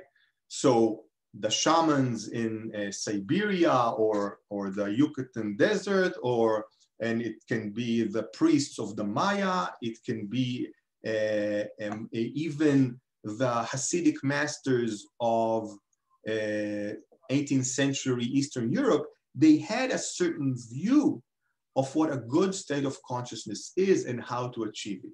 Really today, operating almost on automatic pilot on the inheritance that we have, that we got from the Enlightenment and the Romantic traditions, we are the exception in not actually articulating a proper understanding, in my view, of an ethics of consciousness. I think what is fantastic about Ido's book is that Ido takes great care to articulate the specific setting, the, I quote, unique cultural and time-dependent understanding, end of quote from Ido's book, of the rise of LSD and the phenomenon of LSD in the 60s. LSD in the 60s developed in a specific time and place, and as such, was influenced by that setting, by that social setting that it was developed inside, in. And again, Ido brings fantastic examples how that was not in any way predetermined. LSD does not in any way have to be given the qualities that it was given in the 60s, let's say, peace and love inducing, right? To make it a cliche. It doesn't have to be that way, and it was that way because it was in a specific setting. To end my few words, I want to read from the day before yesterday's paper. This is the New York Times. I don't know if you see it, right? This is Sunday, November 8th. And in the elections, many things happened. Among them, that many more states in the US legalized grass and marijuana, and the state above us, I'm in California right now, Oregon basically decriminalized all drugs. So even heroin and cocaine, it's not legal, but if you get caught with a small amount, it's okay. And what Oregon also did is, I'm reading, I don't can't find the quote, but basically what Oregon also did is establish laws for the establishment of dispensaries of psychedelics. So you will now be able to legally purchase LSD in Oregon, as you can in California right now legally purchase grass. And I want to read a quote by Michael Pollan, the author of How to Change Your Mind, and a very famous scholar of the topic, if I'm not mistaken, right? And he says this: the image of psychedelics was closely tied to the counterculture and Timothy Leary. Now, when people think about psychedelics, many of them think about psychotherapy. They think about healing. And that's the reason he gives for the change in the legal change, the fact that in the elections, in these elections, psychedelics got a green card, an affirmative reaction from the majority of the voters because it is considered a healing substance. That's fantastic, but I will end with the question, yet we need to articulate clearly what we mean by healing, where are we going, what we want our consciousness to become, and how is it legitimate and positive to achieve such a state. That is what we still do not have and awaits articulating. Thank you. Thank you, Tomer. That was wonderful. We are now moving on to our entertainment portion of the evening, to Nico Teen, which is a band that a few years back, Haaretz called a singular presence that hints at the echoes of gentle possibilities while preserving its pugnacity, which could be said about a lot of the people that we just heard as well. And so, Ido, I don't know exactly how this happens technically, and maybe you'll tell us. Yeah, I think we're starting now. I'm letting them know right now. There's some technical apparatus happening, and they're supposed to go on just now. Great, and I will say that that at 8:30 local time in Israel, we will be back for a panel of American scholars and European ones, and your American and European scholars, and so we will be delighted to continue then.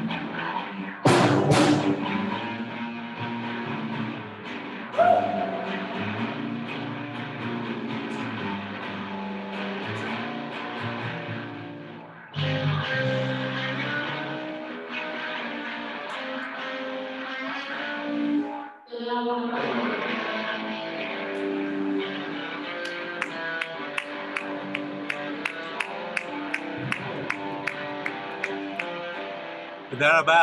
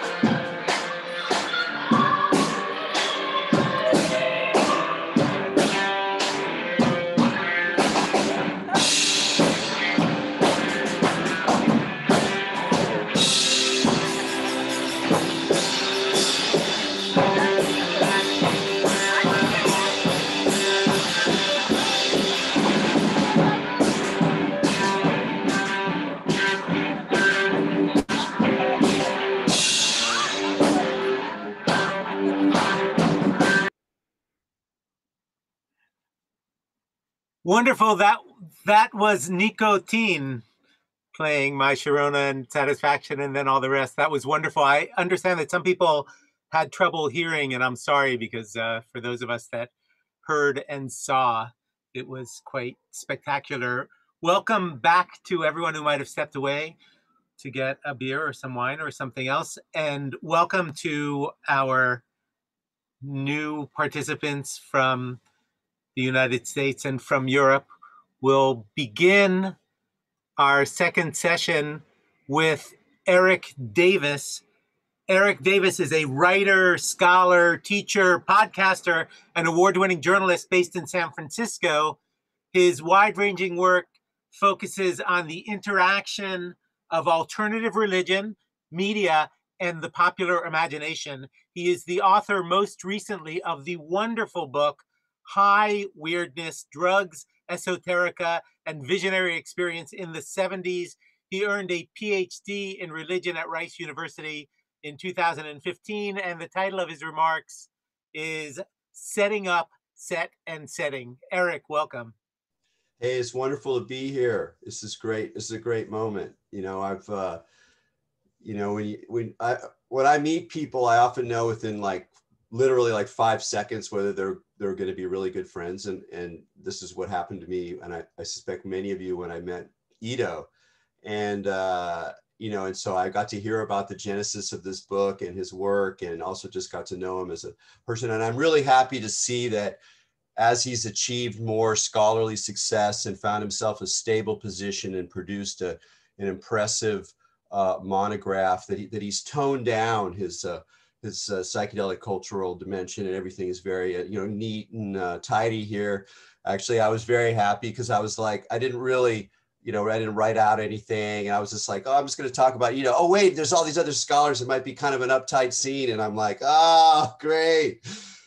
Welcome in. Anyway, so I'm, you know, for me, set and setting is like the most interesting part of, or the most interesting object to consider in terms of the anthropology, sociology, psychology, and cultural expression of psychedelics. It's the part of the psychedelic culture, if you will, that should be the most interesting to everybody, even if you're not interested in psychedelics, because it provides a way to think about this issue of constructionism, which is such an important part of so many humanities disciplines in so many ways, but it does it in a kind of different framework, or it elaborates it, or it gestures towards it, you know, in a different way. And one of the things I dealt with in High Weirdness was a kind of tension between two different modes of constructionism. We sort of have a now rather widespread and often somewhat superficial gesture of social constructionism, where any sort of description or essence or identification or you know, language move is sort of seen as, well, that's just socially constructed, as if to say it doesn't really exist, and therefore it may be a mask of something else, or a mere illusion, or ideology, et cetera, et cetera. And you know, obviously that's a very useful kind of critique, but it tends to obscure what to me is a more interesting problem of constructionism, which has to do with the fact that, yeah, well, we might be constructing all these things, but once they're constructed, they have their own agency, or they have their own consistency, or they begin to actually impact reality. And so the difference between constructing a mere ideology and constructing a bridge isn't quite as different as a lot of times we hear in social constructionism. So that's an interesting tension for me that's going on with the questions of psychedelics. So then you get into set and setting, and you go, wow, okay, I'm interested in constructionism, the idea that the surface effect or the phenomena is actually worked behind the scenes, that it's set up in advance by some kind of template that maybe we're not aware of. This is a sophisticated, you know, sociological kind of critique, and yet we find in the history of psychedelics, and particularly in the history of LSD, right there, front and center, not quite from the get-go, but almost from the get-go, the acknowledgement that something like this recursive constructionism is going on in the phenomena, and that it has to be accounted for in some way or another. And so it can be accounted for as an attempt to avoid it, by maintaining sort of the ideals of you know, of a traditional approach to scientific procedures. You know, Nicolas talks a lot about this, and I won't go into it. Hopefully he'll illuminate more with his marvelous approach to these you know, questions of how sort of psychedelics kind of gum up the works in terms of understanding what a drug is and how drug action can be understood. But at the same time as you have this as a kind of scientific problem, as people trying to understand what is this compound, what does this compound do, are those the same questions? You also have the looping of the concept of set and setting into the counterculture, where it inevitably takes on a more creative and productive kind of character. So we're already in a very interesting place in terms of set and setting. And I'll just say a little bit more about the countercultural thing. I think one of the really, really significant lines in the history of the idea of set and setting, both before Leary and after Leary, is in the Psychedelic Experience, the book that Leary authored and Metzner wrote and published in 1964, where it's kind of buried towards the end, where he says, like, well, you know, the fact that the set and setting stuff works, or it's in play, you know, it's in motion, and in some sense there's no way out, which is another interesting factor of it, allows us to conceive of the idea of programming psychedelic experiences.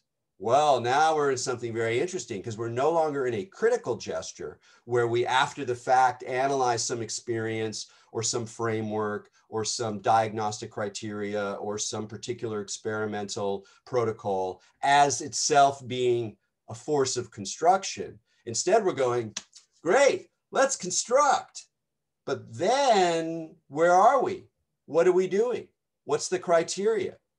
And so the fact that Ido both gives us a history of the development of this concept, which is totally key, and then wonderfully deploys it in the very history itself as a way of showing these multiple constructions, it's just a marvel. It's just a total, it's both a treat, and it's so accessible that I really hope that people outside of scholarship read it, because it seems to me that really taking on board the kind of question of set and setting is where the responsibility and the ethics and the politics really kick in with psychedelics.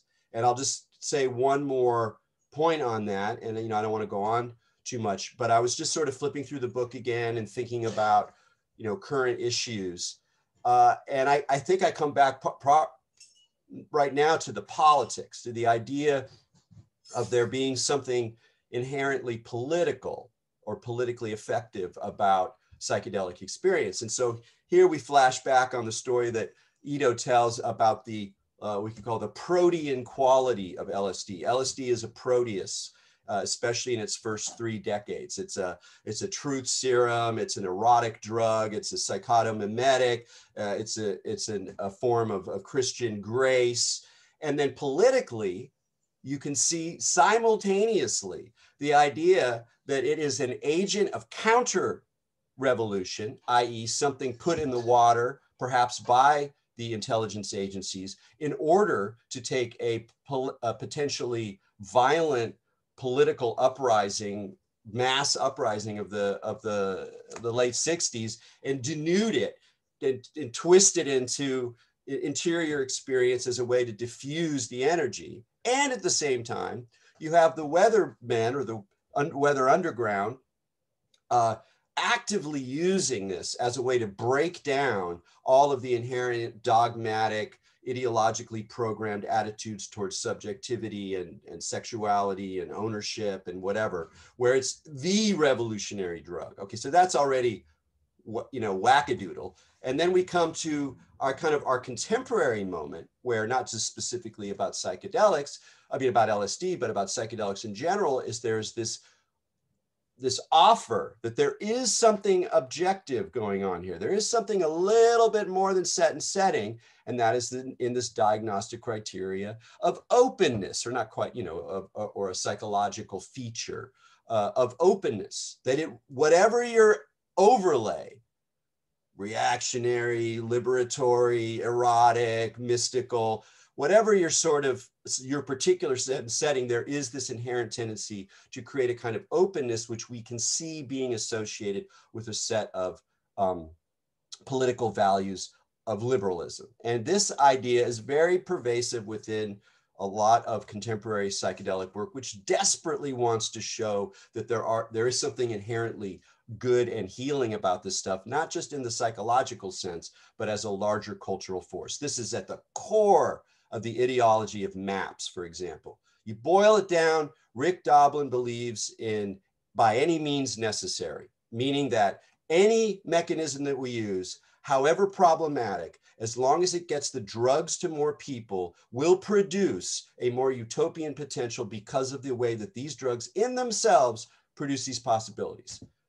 Maybe yes, maybe no. I think our job as critics, as tricksters, as culture makers is to try to make sure that that's as true as possible, but also be wary of the ways that new ideologies sneak into what is, to my mind, ever shifting protean stage of the way in which our concepts and protocols feed back into these situations and these experiences and the cultures that result. And so I'm very happy that this book exists because it's a roadmap for thinking that way in a way that people who aren't scholars can also understand. So thanks very much, Ido. Congratulations. Thank you, Erik. We're very glad that you exist. That was wonderful. It was wonderful to hear. We really appreciate it. Ido, the next video.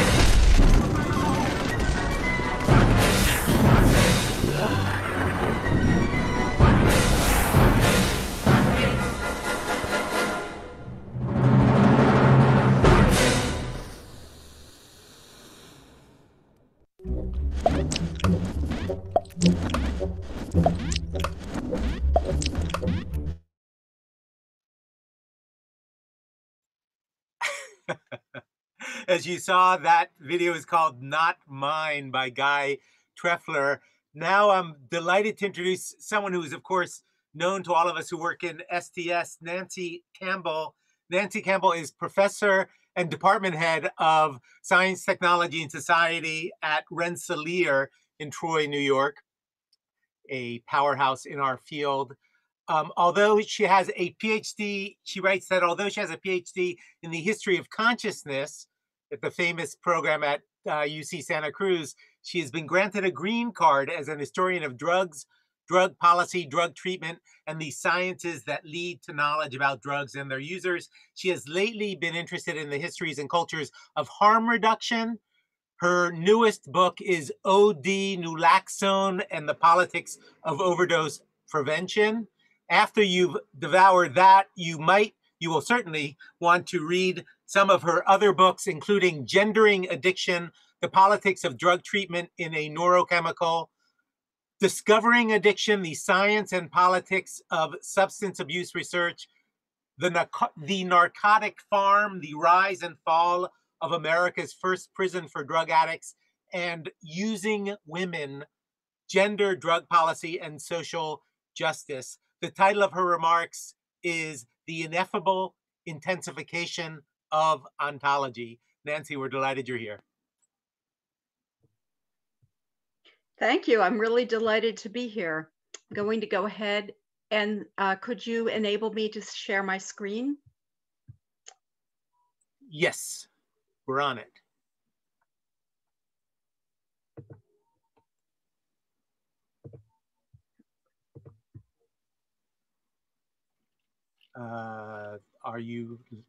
Consider yourself enabled. All right, thank you very much. And of course, I'm delighted with Erik's presentation leading into this. Although I don't mention social construction, I think that the ineffable intensification of ontology leads from that concern with mere social construction. What else could we do? And so I'm riffing really on Ido's, a sentence of his about the psychedelic experience as one of intensified ontology. No truer words have ever been spoken. I think that sentence could just as well, however, be used to characterize our field and the experience of science and technology studies, since our really field-altering turn from epistemology to ontology, from mere rocks to vibrant matter, from simple knots to kaleidoscopic entanglements, from clear separation and distance to proximity and closeness between the researcher and the researched, and the really kind of intimate, the way in which set and setting become intimate with both researcher and researched, from epistemology then to ontology, from knowing to being.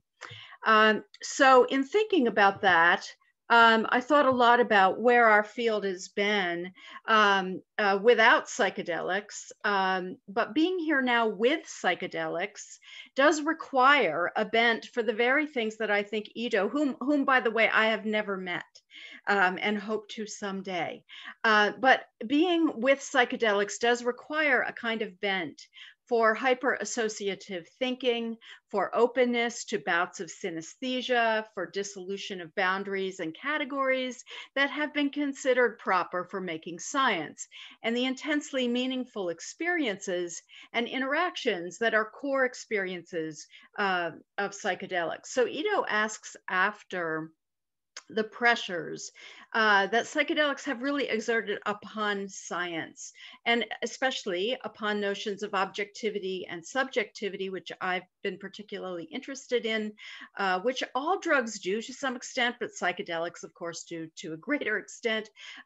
Also simplicity, plain language, control, and even the very notion of standardization in science. So in some domains, these have been profoundly altered, whereas in other domains, they have yet to loose their rigid grip. And so that's been my fascination with psychedelics. In our kind of psychonautic explorations of ineffability, my co-author Laura Stark and I found that most inhabitants of that, and I'm a sort of historian of the mid-20th century epistemic niche who were studying psychedelics, resorted to both methods of extraction and methods of ingression, confronting that sort of persistently psychedelic question, how can we really know that which is beyond words. And that's a quote from our article in Social Studies of Science. So in many ways, that question became a generational one, but it's also one that really still dwells with us, that we dwell within. The psychedelic sciences today still have that kind of question. And so for some experiences, right, they are beyond representation, beyond capture, but not beyond knowing in some way. And Ido's book is really a history of that present, of that kind of knowing. And American Trip is the chapter in which Ido explores the implications of the psychedelics for history, sociology, anthropology, and practice of the sciences. The demand that psychedelics exert upon the sciences is crystallized in a beautiful acrobatics that is intensely and uniquely beyond the limits of logical positivism and the practices that evolve to objectify drugs in ways that, in a sense, detached them from set and setting. And this is actually a photograph. You can see maybe written on it, morphine and cocaine solutions. This is a photograph that, to me, it was taken in a laboratory at the University of Michigan that I wrote about in Discovering Addiction. And it's a way in which pharmacology reduced drugs to actions, to effects, right? To pharmacology without epistemology. And you just keep that in your mind, because my concluding slide will, everything meaning will fall into place. But this idea that pharmacology could move away from set and setting and not characterize it as part of what was exerting effects upon subjects. This commitment to positivism, of course, brought about behavioral sciences that were stripped of epistemological and existential questions, leaving pharmacology free to standardize, to objectify, to randomize, to detach from, above all, but above all, control, right, experimental subjects, and to shed philosophical questions of the epistemological and ontological kind. So if science, though, were not about that, if it was not about detachment, what else could it be in our drug-suffused social worlds? Perhaps it could be more about sentience and experience, reattachment, re-enchantment, diffraction, devising different solutions to the problems of knowing and being within the ineffable. So the obviously others have posed this problem, and one of those with whom I like to think along now, I realize with Ido, are Michael Polanyi, who once argued of the failure of the positivist moment in the philosophy of science, that too much lucidity destroys the subject matter of science. And his formulation of tacit knowing should have prepared us to be less unsettled by indeterminacy and by the sciences in many ways of the psychedelics, more intrigued by alternative or multiple objectivities, more alert to the structural kinship between subject and object that comes from what he called indwelling of one in the other. Now, in a lot of ways, our turn to ontology makes such implosions commonplace now in STS and also in psychedelic studies. And they are really central to the ontological thinking that is occurring within our domain. I was so pleased to hear that all of you are kind of in this STS department. I had really honestly no idea what fellow travelers Ido's reading his manuscript was going to open up to me. So I often have thought that Polanyi should take his place among psychedelic thinkers. For him, sentience was the most striking feature of our existence, and the craft of making knowledge a full body experience. Right? I distinctly think that the psychedelics do not allow the separation into body and mind. The embodied enactment of mind is very important to that experience. And so in thinking about knowledge, the capabilities and skills and sensibilities that cannot be fully expressed in words, in written or spoken word, really, although spoken word gets at it a little bit more deeply. But for scientists to rely on their own sense and sensibilities, their own flesh and mind and bones and brains to create and share and interpret knowledge. And so psychedelic thinking that is informed by set and setting and their entanglement, right, teaches us that it is not possible to think embodiment and sentience without indwelling. And the fascinating materiality of texture, of touch, of taste loom large in this kind of work, of which so much is about dwelling within water or molecules of the air or patterns of dissolution and confluence, changes of scale and of shape. And for Ido, straightforward positivism was simply unsuited for understanding the confounding context effects and the integration of set and setting, rather than their denial or their avoidance or their bracketing, as we used to call it. Like Donna Haraway's accounts of situated knowledges, right? Ido finds no epistemic virtue in limiting the influence of sentience upon science. Rehabilitating a moral economy of science lies in Polanyi's insight that we know more than we can tell, and in approaching experiences of mental strangeness.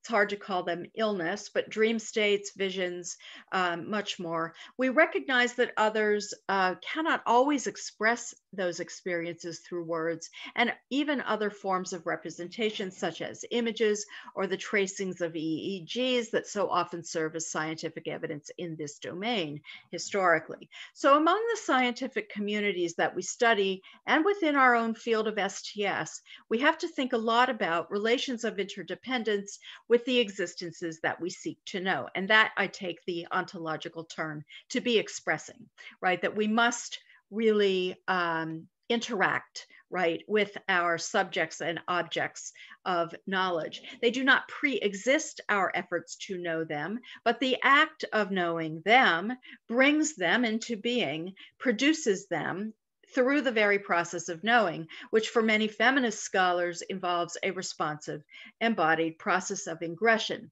And so doing knowing and being like this does not mean, of course, letting go of commitments.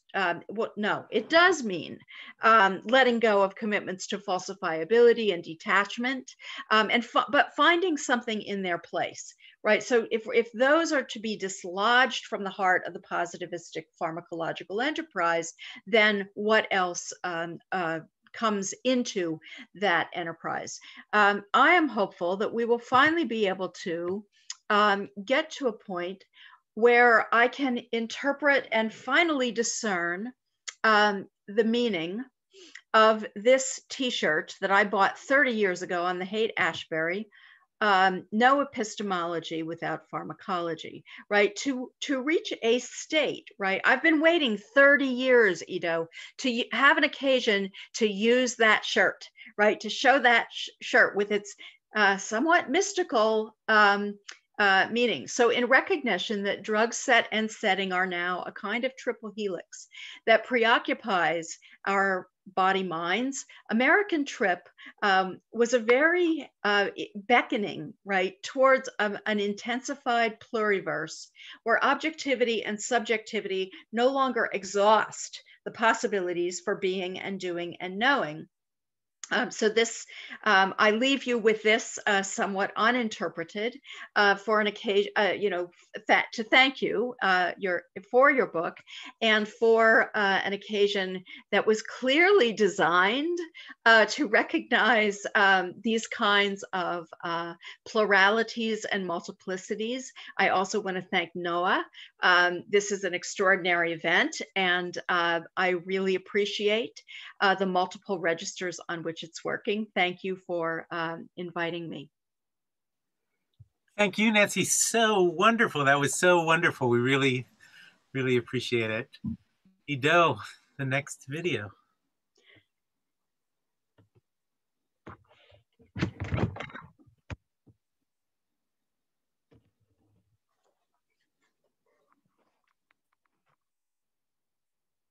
22 אותיות יסוד חקוקות בקול, חצובות ברוח, קבועות בפה ב5 מקומות, בגרון, בחך בלשון, בשיניים, בשפתיים, 22 אותיות שקשר בלשונו וגילה את סודו. משכן במים דלקן באש, העשן ברוח בערן בשבעה להגן ב12 מזלות, 22 אותיות חקקן, חצקן, שקלן, המירן, צרפן, צר בהם נפש כל יצור ואכל לעתיד לצור.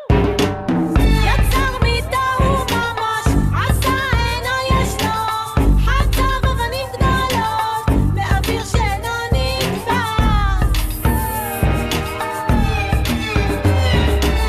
יצר מיתהו ממש, עשה אינו ישנו, חצב אבנים גדולות באוויר שאינו נתפס.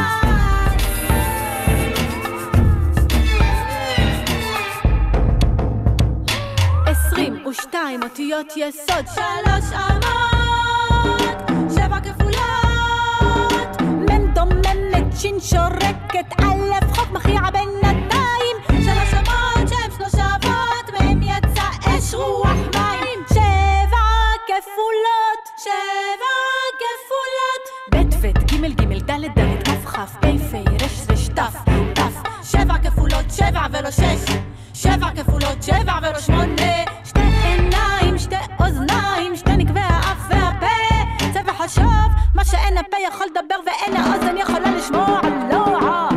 יצר מיתהו ממש, עשה אינו ישנו, חצב אבנים גדולות באוויר שאינו נתפס. יצר מיתהו ממש, עשה אינו ישנו, חצב אבנים גדולות באוויר שאינו נתפס.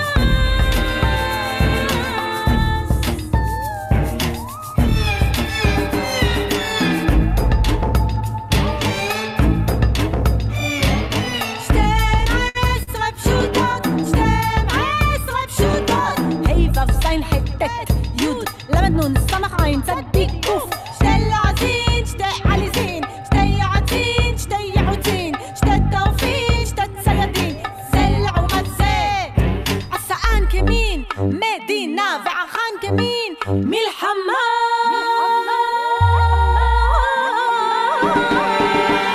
יצר מיתהו ממש, עשה אינו ישנו, חצב אבנים גדולות באוויר שאינו נתפס. יצר מיתהו ממש, עשה אינו ישנו, חצב אבנים גדולות באוויר שאינו נתפס.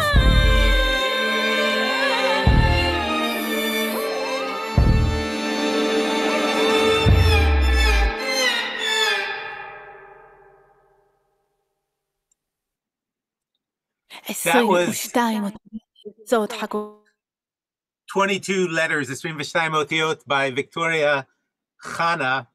The first time I saw that video was, it was being projected onto Victoria Khana as she danced in a small club in Tel Aviv at 1 o'clock in the morning. I thought that I was seeing God. Our next speaker is, and we're delighted to have you, is David Dupuis. David Dupuis holds a PhD in social anthropology and is a research fellow in the Department of Anthropology of Durham University and a member of the Hearing the Voice interdisciplinary research program there. Based on a decade of ethnographic surveys conducted in the Peruvian Amazon and in Europe, his research focuses on the globalization of the use of psychedelic substances. His research explores more broadly the relationships between hallucinations and culture in a comparative anthropological perspective.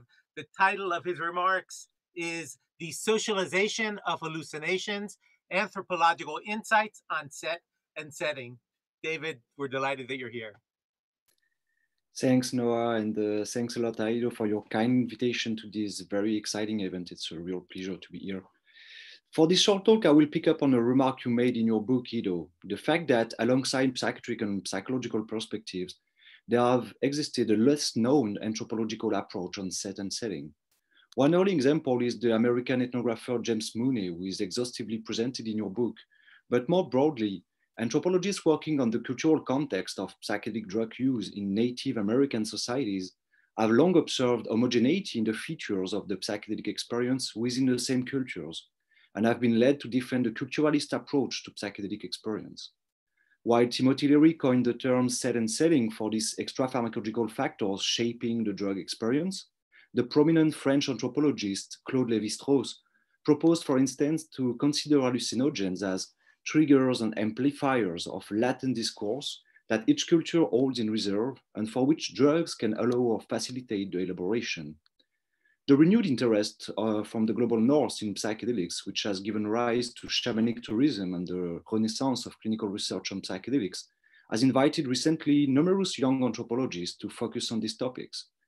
I would like in this short presentation to give a glimpse of the anthropological approach to the extra-pharmacological factors of the psychedelic experience. Dialoguing with some insight of your very inspiring book, Ido, I will briefly present my work on the use of the psychedelic brew ayahuasca in the context of shamanic tourism in the Peruvian Amazon to illustrate the type of contribution that social anthropology can make to a better understanding of set and setting. So as a social anthropologist, I started to conduct anthropological survey about 10 years ago in the upper Peruvian Amazon. As you know, participation in exotic rituals using psychedelic substances have been indeed increasingly popular with the Western public since the second half of the 20th century. Fueled by the craze for the psychedelic brew ayahuasca, an influx of travelers has headed towards the Peruvian Amazon since a few decades. Consequently, many reception centers for this clientele have appeared around the metropolitan areas of the Amazon. These so-called shamanic centers are frequently based on the partnership between Westerners and Métis or indigenous locals, and offer to an international clientele the opportunity to participate in ritual activities inspired more or less freely by the practices of the Peruvian mestizo shamanism, such as the ritual use of ayahuasca, purgative plants, and diets, which are in this context frequently surrounded by lectures, integration sessions, and speech groups. Founded in 1992 by the French doctor in medicine Jacques Mabit, as well as Peruvian and Spanish collaborators, the therapeutic community of Taquihuasi is both an addiction treatment clinic and one of the main places in the region hosting Western travelers to meet ayahuasca. The premises are located in the city of Tarapoto in the upper Peruvian Amazon. Between 2008 and 2013, I conducted an extensive doctoral ethnographic investigation in this institution. In the meanwhile, I also worked with native healers and other shamanic centers of the area in order to compare the social practices and symbolic frameworks surrounding the use of ayahuasca. During my investigation, I have been struck by the differences in the participants' experience during the ayahuasca ritual offered by these different institutions. For instance, in Taquihuasi, sequences of demonic possession were frequently occurring during ayahuasca rituals, while this phenomenon was absent in the other places where I conducted the survey. So ethnographic comparisons suggested in this respect that cultural and symbolic elements such as cosmological and etiological theories, as well as the features of the ritual devices specific to each institution, were strongly influencing the formal characteristic of the psychedelic experience. Over time, Taquihuasi has indeed gradually based its etiological theory on infestation, a concept derived from Catholic demonology, referring to a minor form of demonic possession, which is thought in Taquihuasi as the cause of pathologies such as addiction. The frequency of possession phenomena that frequently occur during rituals seem to be, in this sense, correlated to the importance given to this cultural pattern in the institution. This was not a great discovery in itself, since many anthropologists have observed homogeneity in the features of the psychedelic experience within the same culture, which has led them to defend a culturalist approach to psychedelic hallucinations. If some candidates have been proposed by anthropologists to shed light on the factors of the enculturation of the hallucinogenic experience, such as mythological and cosmological knowledge, kinship system, or iconographic representations, the vectors by which the features of hallucinations are structured by social factors have been so far little explored and require further study. I have therefore focused my work on trying to understand the dynamics through which cultural background and social interactions shape not only the relationship to the psychedelic experience, but also its very phenomenological content. a dynamic which I have proposed to call socialization of hallucinations. Based on my fieldwork observation, I distinguished two levels of socialization of hallucinations, arguing that not only do cultural background and social interactions organize one's relationship to the hallucinogenic experience, but also shape its very phenomenological content. So how do social settings organize the relationship to the hallucinogenic experience? To answer this question, I feel that we must focus our attention on the interactional context that surround the psychedelic experience in Takiwasi and elsewhere. First of all, the ritual, and on the other hand, the speed group that in the context of shamanic centers are frequently following the ritual experience and during which participants learn to narrate their psychedelic experience in the jeu de langage of the social group. My hypothesis is that these interactions might impact metacognitive processes as the inferential processes managing the categorization of perceptions and mental states, which are therefore prone to be interpreted as things of the presence, agency, and identity of culturally postulated supernatural entities, while the ingestion of the psychedelic brew gives rise to intense and confusing perceptual and perceptions and emotional arousal, and that ritual context on rules like darkness, prohibition to move around or interact with other participants, lead participants to focus their attention on their inner experience. The ritual and verbal interactions invites participants to narrate and organize their experience through the prism of the categories proposed by the social group. Now, what about social interactions shaping the phenomenological content of psychedelic experience? The fact is that many participants reported during my investigation the fact that during ayahuasca rituals, some interactions with ritual specialists, the so-called shamans, radically and almost immediately transform the content of their psychedelic experience. In particular, people emphasized the impact on the very content of their visual and auditory imagery, the action as like the ritual songs or the blowing of perfumes or tobacco smoke. This testimony raised questions about how sensory stimuli, such as songs and perfumes, influence visual and auditory imagery. I would suggest that this is partly based on their emotional property and the hedonic tone, pleasant or unpleasant, of sounds and on smells. My claim is that it is through these emotional properties that perceptual stimuli influence the content of visual and auditory verbal imagery during the psychedelic experience. In the context of the ayahuasca ritual, the emotional properties of perfumes and music meet the synesthetic properties of the psychotropic brew, which promotes cross-modal perceptions. The brew, which generally increases emotional and perceptual sensitivity, also stimulates the production of a rich visual and auditory imagery, the content of which is then shaped by the emotional state of the participants.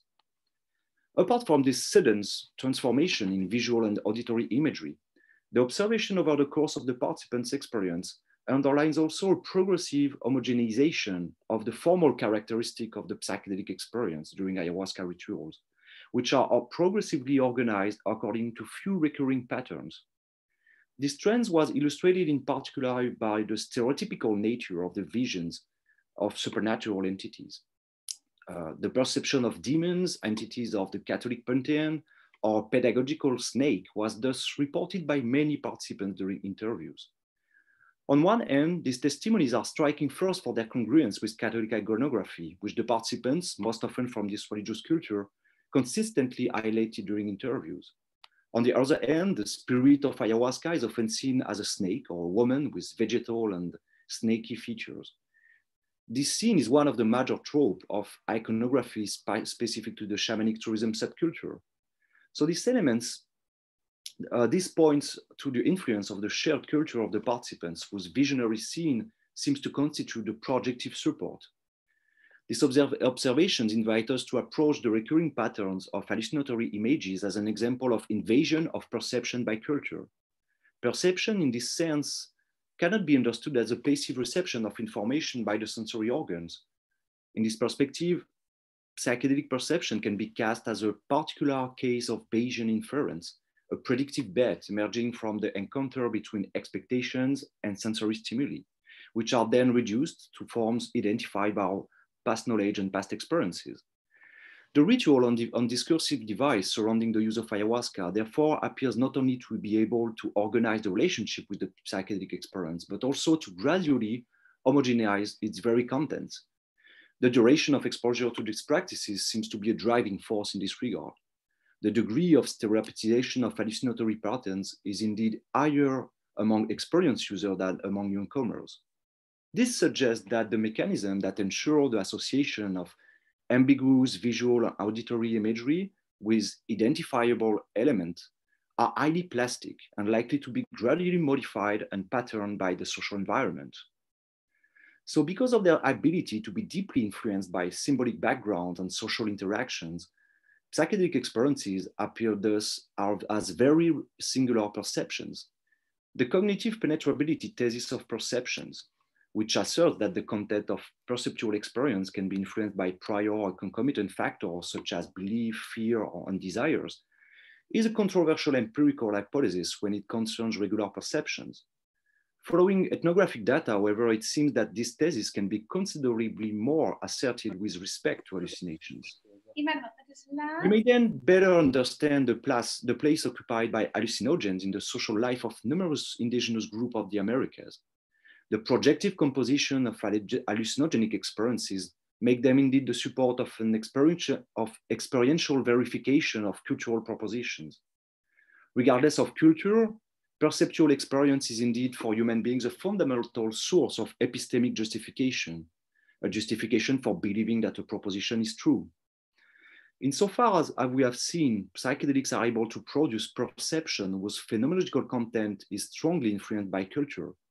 The noetic properties of psychedelics may enhance the significance and attribution of reality to cultural worldviews as metaphysical, ontological, or supernatural claims. I claim that these properties make psychedelic substances powerful potential vectors of cultural transmission. By producing a community of experience, ritual use of psychedelics is thus a vector of cultural transmission, affiliation to the social group, and are particularly efficient for the transmission of metaphysical propositions relating to the supernatural realm. To conclude, this observation highlights the state of high suggestibility in which psychedelic substances place users, a property of psychedelics that, Ido, you are strongly underlying in your book. If this is probably one of the underpinnings of the therapeutic efficacy of psychedelics, it also raises serious ethical questions in the current context of globalization of the use of the substances. Numerous psychedelic substances such as ayahuasca have been indeed recently banned in various countries in the global north. In France, the government has, for instance, expressed serious concern about the possible use of ayahuasca by so-called cult groups for the purpose of psychological manipulations or brainwashing. This point raises the ethical implication of one of the striking features of psychedelic-induced experience, their ability to increase truth to cultural propositions and reverence to the holders of these propositions. So as we proposed in a forthcoming paper written with Chris Timmerman and Rosalind Watts from Imperial College, these features of the psychedelic experiences may act as a double-edged sword. While this mechanism may drive therapeutic benefits, the ability of psychedelics to induce feeling of reverence and revelation might lead to problematic effects in certain contexts. These issues and concerns may consequently require further study as a renewed interest for these substances is generally observed in global north through the rise of shamanic tourism and the renaissance of psychedelic science. Well, I will have to stop here, but for those interested, I have recently published an article that aims to model the dynamic of socialization of hallucinations. I can put the link on the chat, and I am otherwise preparing a special issue of Transcultural Psychiatry Journal focusing on the cultural and ethical challenges of the renewed interest for psychedelics in global north, which will hopefully be published next year. So thanks to all for your attention, and thanks again, Ido, for your invitation. And again, congrats for your very, very fascinating book. Thank you.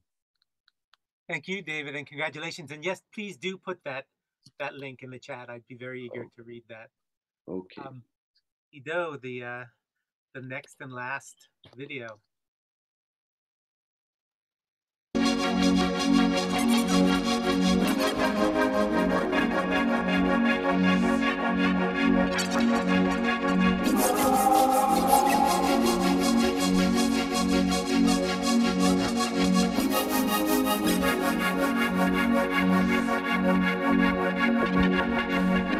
Our higher consciousness is linked intrinsic. We flying mystic. Now, homie, that ain't science fiction. That's scientific. We more gang. Who science is this? We trying to visit. My soul exists in 5 dimensions. The sky's the limit. I did my bit on other planets. Landed on Kemet. Forgot myself and now I'm stranded. Abandoned mission. My dreams portray fantastic visions. Extract the liquid. The waters that Atlantis slipped in. I'm still swimming in that language. It's multiversal. Pages and journals. My journey here is ending soon. We bloom eternal. My mind expands and widens strands of indigo and purple. This music not commercial. Just a square to meet that circle. It's internal and encoded in my system. My heart, it always knows the beat, but I don't ever listen. The stars, they sing a song that holds a message in the lyrics. I strain my ears to hear it, but there's too much interference. There's too much interference. I put one in the air to clear it. I'm trapped up in this surface world and caught up in appearance. These legs peeling, I feel it, that sense of nearness. It states a high awareness, you can feel this with your spirit. How does it feel? How does it feel? How does it feel? How does it feel? How does it feel? How do you feel? How does it feel? How does it feel? How does it feel? How do you feel? How does it feel? How does it feel? How does it feel? How do you feel? How does it feel? How does it feel? How does it feel? How does it feel? How does it feel? How does it feel? How does it feel?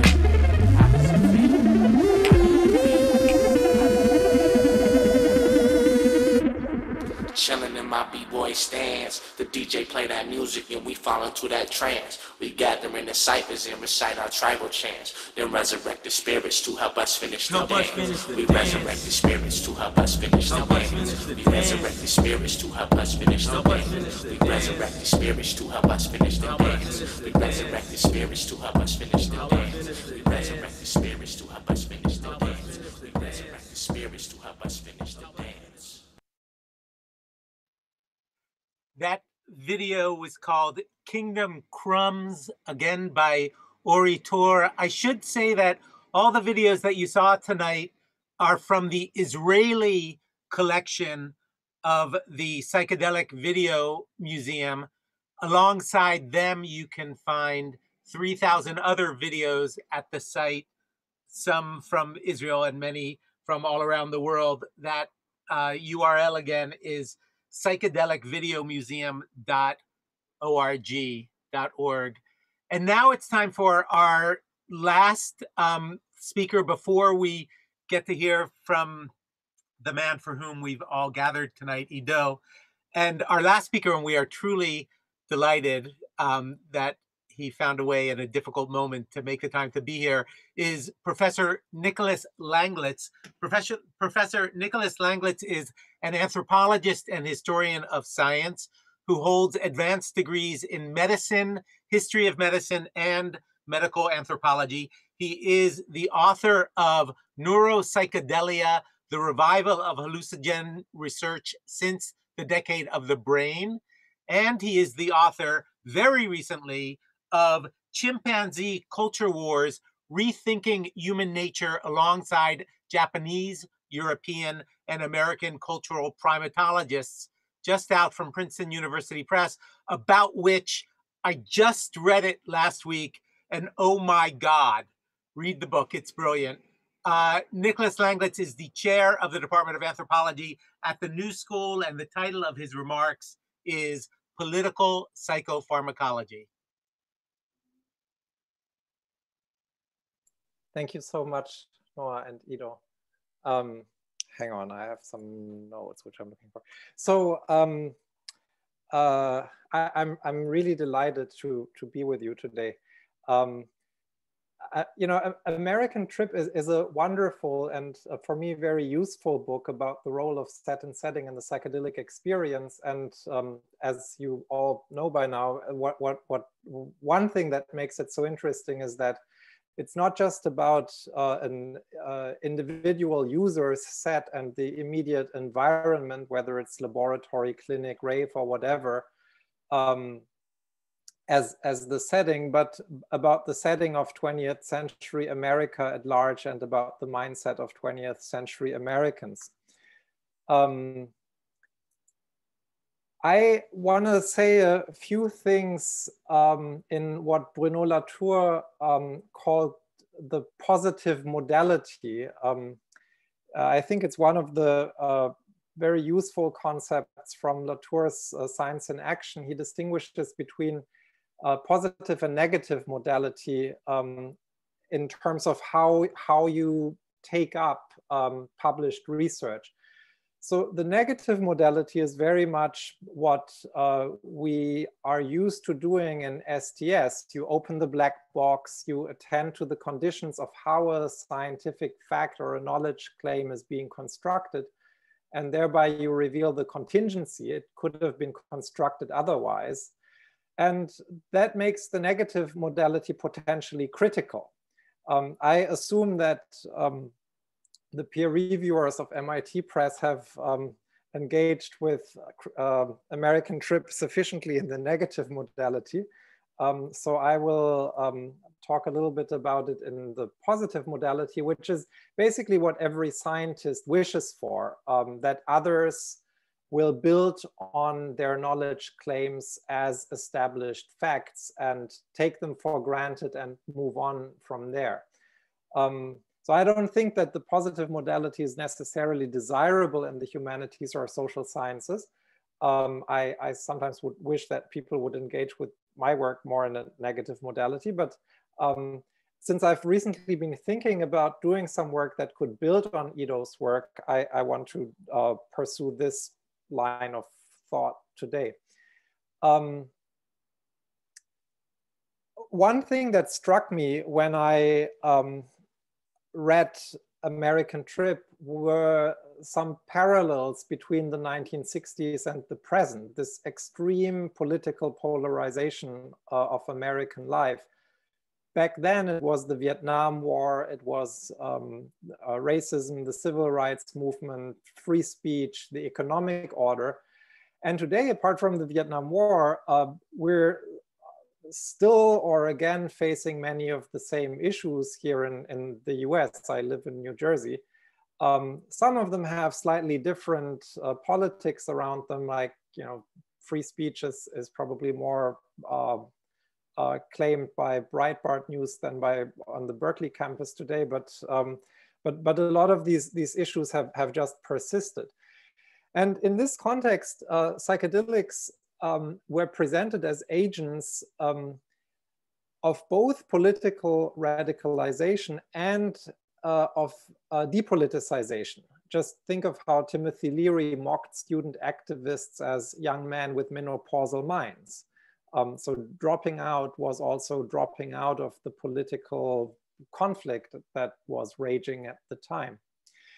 I was thinking about the contemporary context of this first when Ido invited me to join a panel that he organized when he was a postdoc at Harvard with Rick Doblin.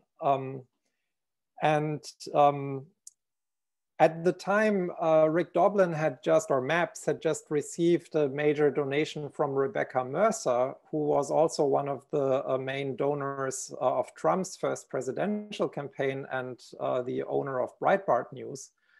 And it led me to think more about the role of psychedelics on the right. So on the one hand, of course, there is this persistent post-countercultural liberalism that Rick Doblin embodies, which, you know, goes along with environmentalism, with a renewed discourse on anti-racism, feminism, and so on.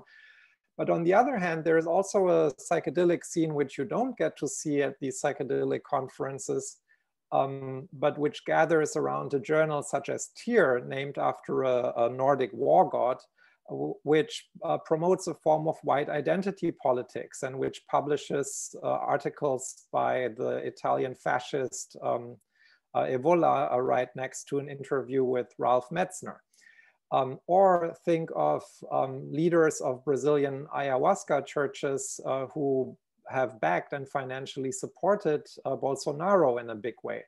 So this rightist politics of psychedelics has also had a comeback, and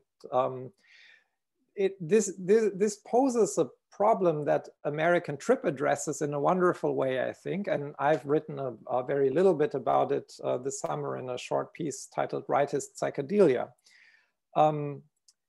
The question that this raises is whether we should understand the effects of psychedelics as a blank screen for contradictory interpretations, a little bit like a Rorschach test, or whether one substance can produce opposite effects. And I think what makes psychedelics so fascinating from an STS perspective is that they're not just inactive placebos, but highly potent psychotropic drugs, and yet they can generate very different effects that depend on set and setting. The question posed, but not really answered by both American Trip and my own book, Neuropsychedelia, is how to take this insight forward, how to redesign psychopharmacological research in a way that acknowledges this insight.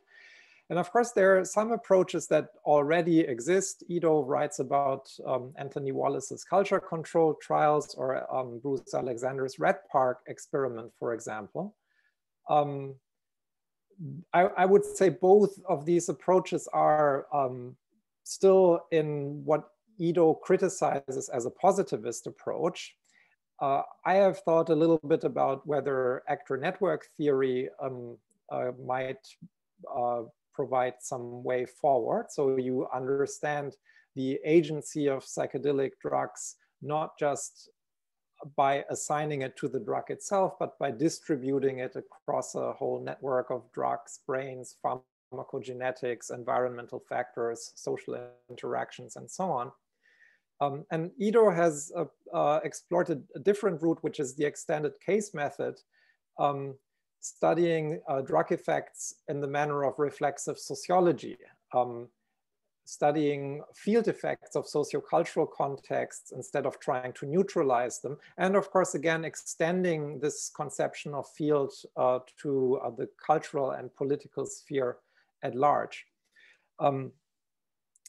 One thing I've been thinking about since I completed work on chimpanzee culture was, for which I did field work with field primatologists who study chimpanzee cultures in the rainforest, but also I also worked with laboratory researchers who studied the cognitive foundations of culture in the lab, was that psychopharmacology is almost exclusively a laboratory science, and it opens up to the clinic, obviously, but it could be taken to the field. And I think that there is a little bit of research on ayahuasca, for example, that could be described as a form of field psychopharmacology. But I think this might be an area where STS and psychopharmacology might be able to invent some new forms of research together that might also be more tolerable for positivistically minded pharmacologists. So what I would really like to see, and I submitted a grant earlier this year with 2 psychiatrists and a medical historian, hoping to be able to take some of this forward, would be to develop more approaches like this in conversation with psychopharmacologists. And in particular, I would be interested in studying the moral and political effects of psychedelics, and of course also of other drugs.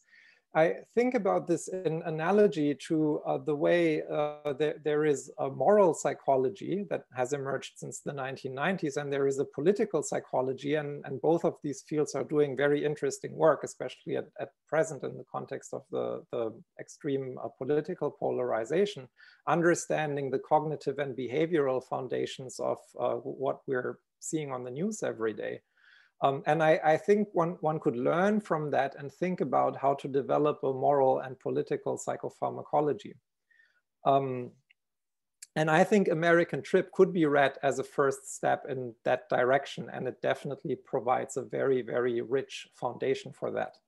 So to conclude, I just want to share one wish with Ido, which is that there will be a sequel to American Trip on set and setting and the psychedelic experience in the 21st century.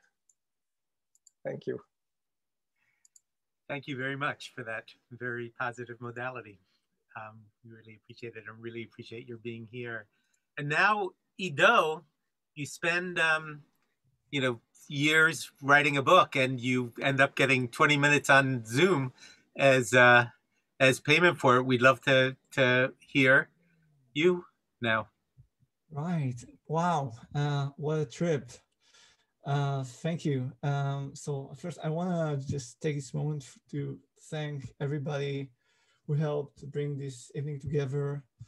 I want to thank all the people who turned up tonight to be part of this collective conversation about psychedelics, about their cultural dimensions. It's a conversation that's growing, and we're hearing ever more voices, and I think it's just turning more and more interesting. I want to thank all of the speakers for really generously agreeing to take part in this evening. I don't take this for granted at all. I'm really honored to have such brilliant minds here with me celebrating this book, which is the culmination of so many years' work, and has also been inspired by, in many ways, by many of your own works. So really honored and thankful for having you here, and for these very generous words, and for bringing up these very rich, diverse perspectives on American Trip that I would never have thought about myself. So it just goes to show me how deep the rabbit hole goes and how much more we have to go, and that makes me happy. I want to also thank the graduate program in Science, Technology, and Society in Bar-Ilan University, and the many great people it hosts, many of which are here tonight with us. And I want to thank them for giving me a home for my research over the past decade. American Trip evolved and developed within this very rich theoretical environment and very warm human environment. And I had the privilege of being part of this program and benefiting from this intellectually and in the writing of this book. And that's something that I'm deeply grateful for.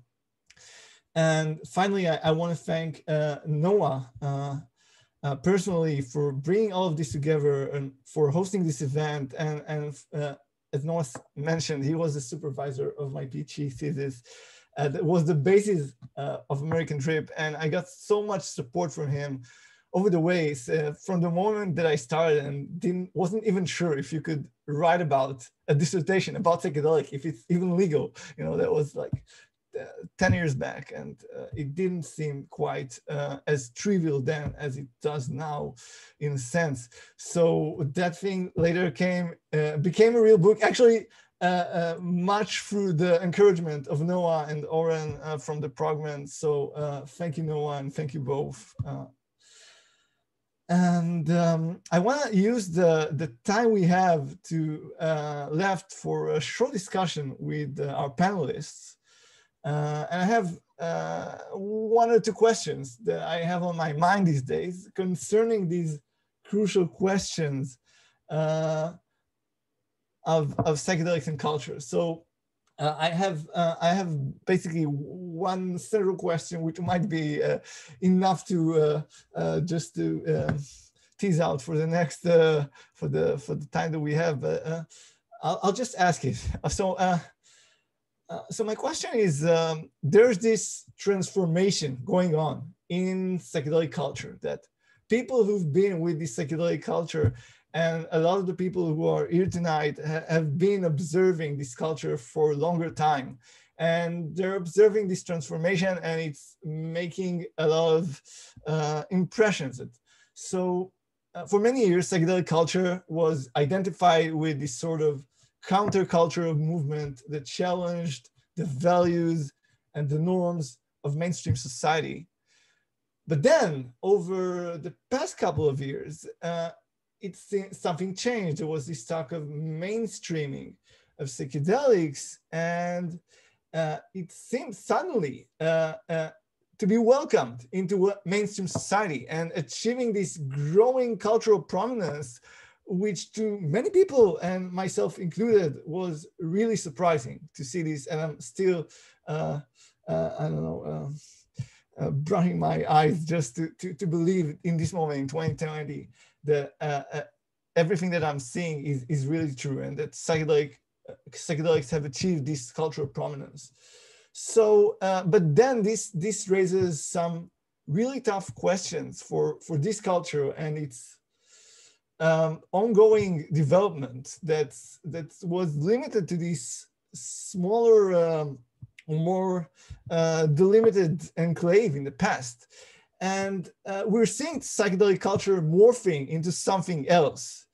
And the question is, so is this, if it's happening, what is it morphing to? What is becoming of psychedelic culture? I mean, I've portrayed the psychedelic culture of the 60s and how it evolved also, in a sense, how it influenced the psychedelic culture that we know today. But many of these things seem to be getting complicated and getting more problematized over the past couple of years. And Nicolas mentioned the right-wing aspect on psychedelia, and Erik, I think, mentioned also the mainstreaming. And so what is to become of psychedelic culture? And then the question is there a fundamentally weird, fundamentally countercultural element to this culture, or is it just becoming part of a mainstream culture?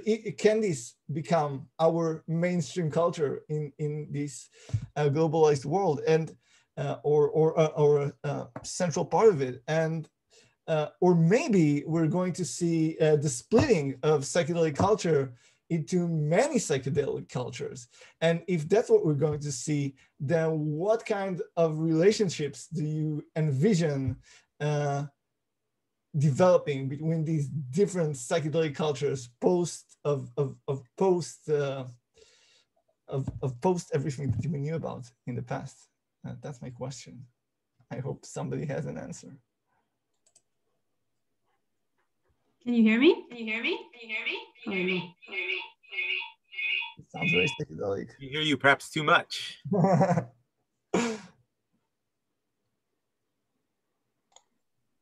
Sorry about that. I have some problems. I can't have my video and my sound on at the same time, but you'll have to excuse me. I'm not sure if you can hear me now. Yes, we hear you. Okay, great. I just want to say that if Netflix is any indication, then I think we're going downhill. Some part of the mainstreaming of psychedelics in the past few years has gone through like kind of like a new age wellness co-opting kind of aesthetic that it's kind of meshed into, that you can see it addressing people who maybe haven't experienced the psychedelic experience through the media first. And it might be actually counter to what happened during the war on drugs, where the first encounter that people had with psychedelics before they tried them was a negative, portrayal of psychedelics in the media, and now it's like an over positive one. So I'm wondering, I think a lot about media because that's where I come from, but I'm thinking a lot about how it's portrayed in the media, and I can see that it's gone through a lot of change in that sense. So, I mean, people might be approaching it over positively before the actual experience, and that might bring a different experience than approaching it over negatively with, anxiety because of the portrayal in the media. So it would be interesting to see how, the extra positive approach that people might have to psychedelics before they try them, maybe, might bring a little bit of disappointment. Maybe the media is promising all these, experiences that the people creating the media have had, and then the people going and experiencing it themselves after watching those materials, would have certain expectations that the experience wouldn't meet. So that might be something that would happen in these times.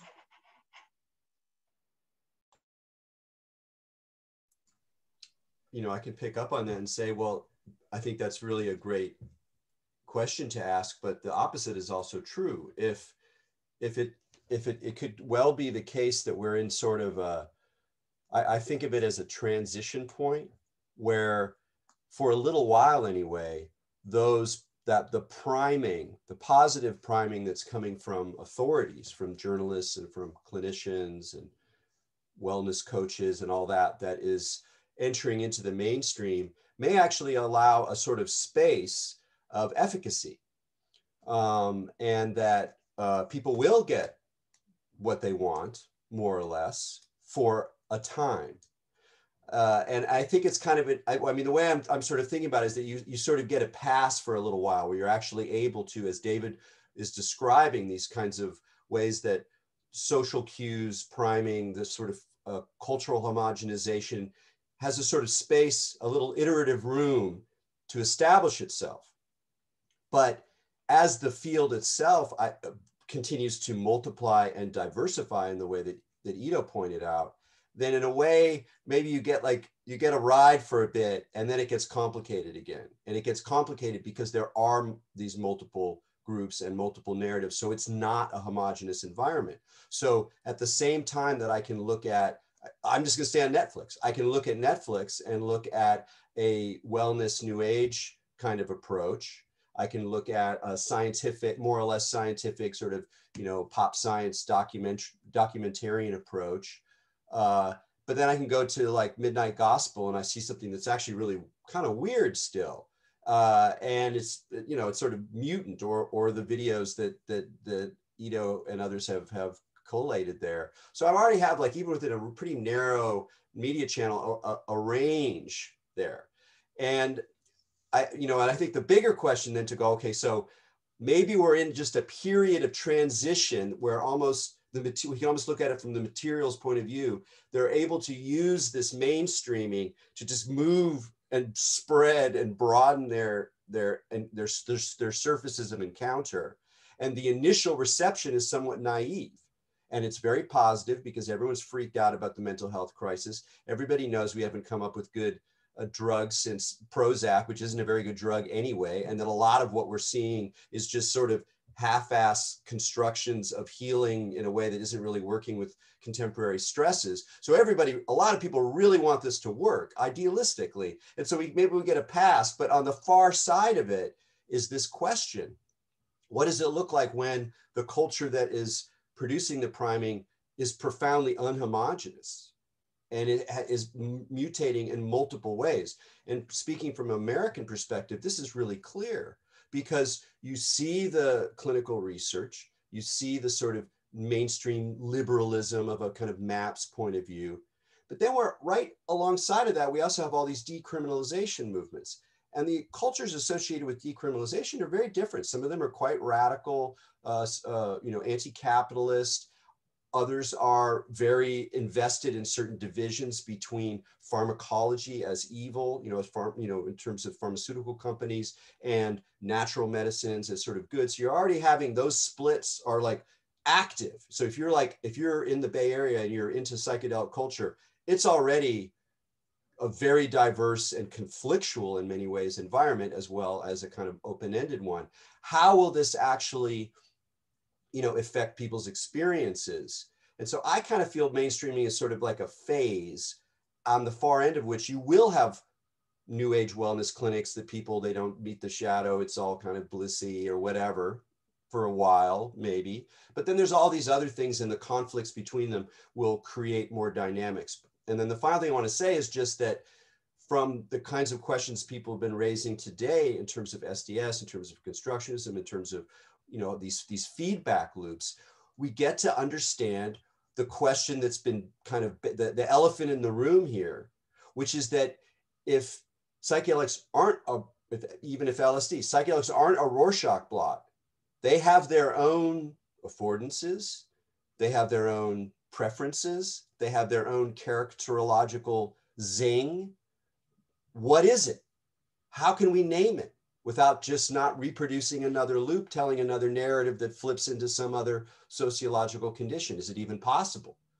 Well, now we get to see, because if we are paying attention to these various stories and paying attention to the phenomenology, I mean, David's approach is absolutely great. And this idea of fields, psychopharmacology and all that is just seems really important, because I think we are going to see a number of very diverse expressions on the far side of the mainstreaming. We just have to look for them, because they're not always going to be as obvious as the mainline wellness approach. Maybe that's a good moment for me to. Oh, sorry. Can I jump in? Sorry, or is anyone organizing? Yes, jump in. Okay, so I mean that's a good moment for me to jump in, because I totally agree with Erik, and my answer to Ido's question would also be that we're moving from, I mean, I guess there was never one psychedelic culture. I mean, even if you go back to the 60s, you had the Hats and the Freaks and all these things. But I think there is definitely pluralization going on, and the pluralization is inevitably accompanied by conflict. And I think we're also already seeing that even within, you know, this more narrowly confined psychedelic community that meets at the conferences. I constantly hear some background noise about people, you know, building different camps and fighting over things and so on. I mean, for me, you know, my sense is also that my curiosity is definitely more developed than my political passions. So in some sense, I look at this with delight. I find it fascinating. And I think that the potential that, you know, in some sense, we still don't really know what a psychedelic is. And of course, there's lots of different psychedelics and they're all different. And they will become even more different as they start interacting with these different sets and settings. And that's only becoming apparent now. Even though I very, very much agree with Erik about the you know, moving constructionism beyond social constructionism, especially in the context of psychedelics, I also think that there is a purely interpretive dimension to this. There are things where you know, you can pick certain aspects of psychedelic experiences and consider, you know, those aspects key rather than other aspects. And I think we're also seeing more of that, like, you know, do you primarily value unitive experiences and maybe even, you know, ego dissolution that is so radical and complete that you have moved way beyond thinking about other people in terms of empathy and love and so on, right? So, I mean, which aspects of these experiences do you value most? And which ones do you highlight, and from which do you draw inspiration? I think that is something that is happening.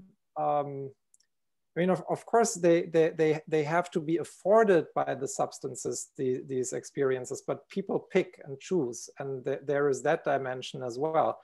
And that ultimately leads to competing philosophical interpretations. And what I'm really looking forward to is seeing a broader diversity of philosophical interpretations of the psychedelic experience. And I think we are already seeing that. So, you know, and this year I've read more about psychedelic humanisms. And I think they're very much at odds with the more mystical traditions that Huxley and others stood for, which were really anti-humanist. So, you know, this is something that I think is very exciting about where we're moving now.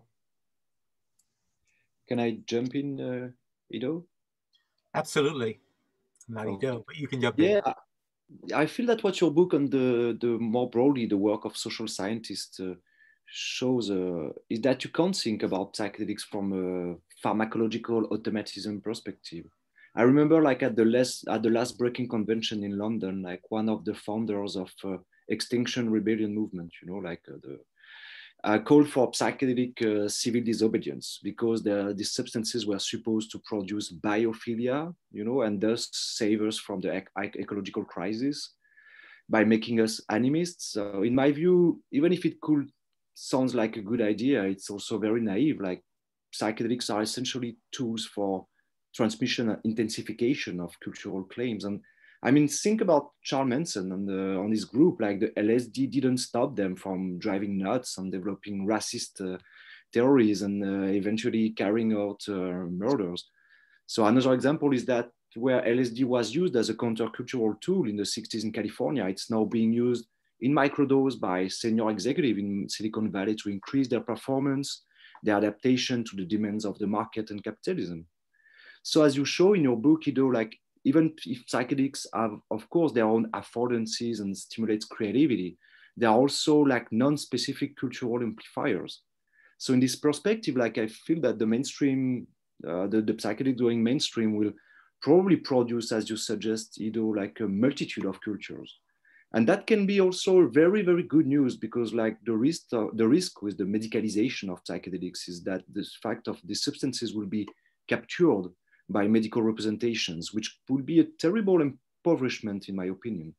So I don't think that we should seek to capture the power of psychedelics in one direction, even if this direction seems good to us. There is a pluralization, there will be conflict, alliances and creativity, but it's okay, you know, it's just social life and the psychedelics could be a part of this. Thank you, Nancy. Yeah, can I jump in here?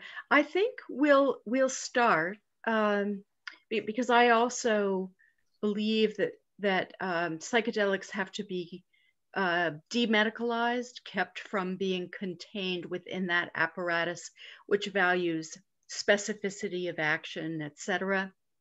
I think we will have to, though, Ido, maybe unsettle set.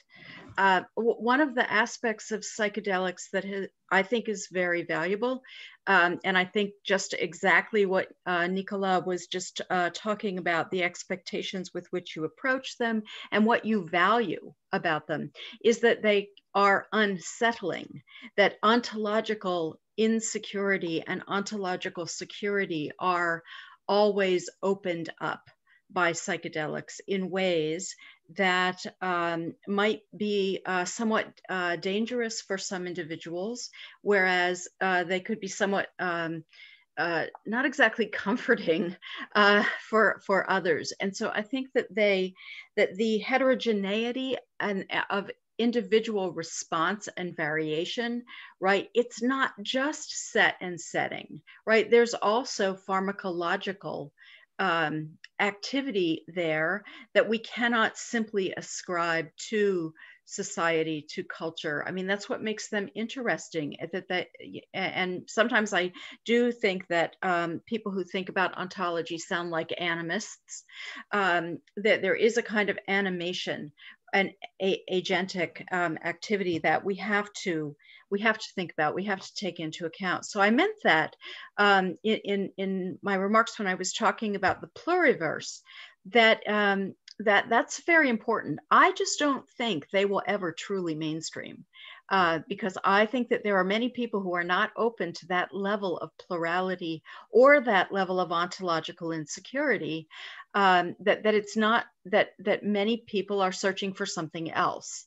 And so the values and the expectations of the searcher and the guide that also matter for the ways in which these, I liked it the way you put it, David, non-specific amplifiers work. They will just never conform to the specificities required of our sort of regulatory strategies. And so it will be very interesting to me to see how the dispensary system, for instance, works in Oregon and other places. I have always felt that type of a system should be. But the difficulties of figuring out how to bring it about and what sorts of regulation, because it is no free-for-all, right? It is a different kind of regulation. So I think, Ido, it will be very interesting to see what happens here in the, now that the 21st century is 1/5 behind us, what your sequel will look like. Thank you for posing the question. Ido, final words? Yeah, just want to thank everybody again, and thank you for these very thoughtful questions that we'll just, I think, take on to the next moments in this ongoing development and envelopment of this experience. Thank you. And thank you, Ido, and thank you everyone who participated. It was a wonderful evening. It's not easy on the Zoom, but it was beautiful, as such a book indeed deserves. So hopefully we will see you before we're gathered for the next book in a few years. And thank you very, very much. Thank you all. Thank you. Thank you. Congratulations. Good night. Good night. Good. Yeah. And congrats.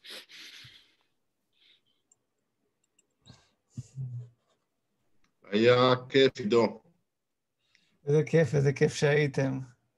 מזל טוב, עידו, וממש כל הכבוד על מה שארגנת, זה היה פשוט מדהים. וואו, תודה. זה ממש כיף לראות את הפרצופים. אני מסכים ומפרגן.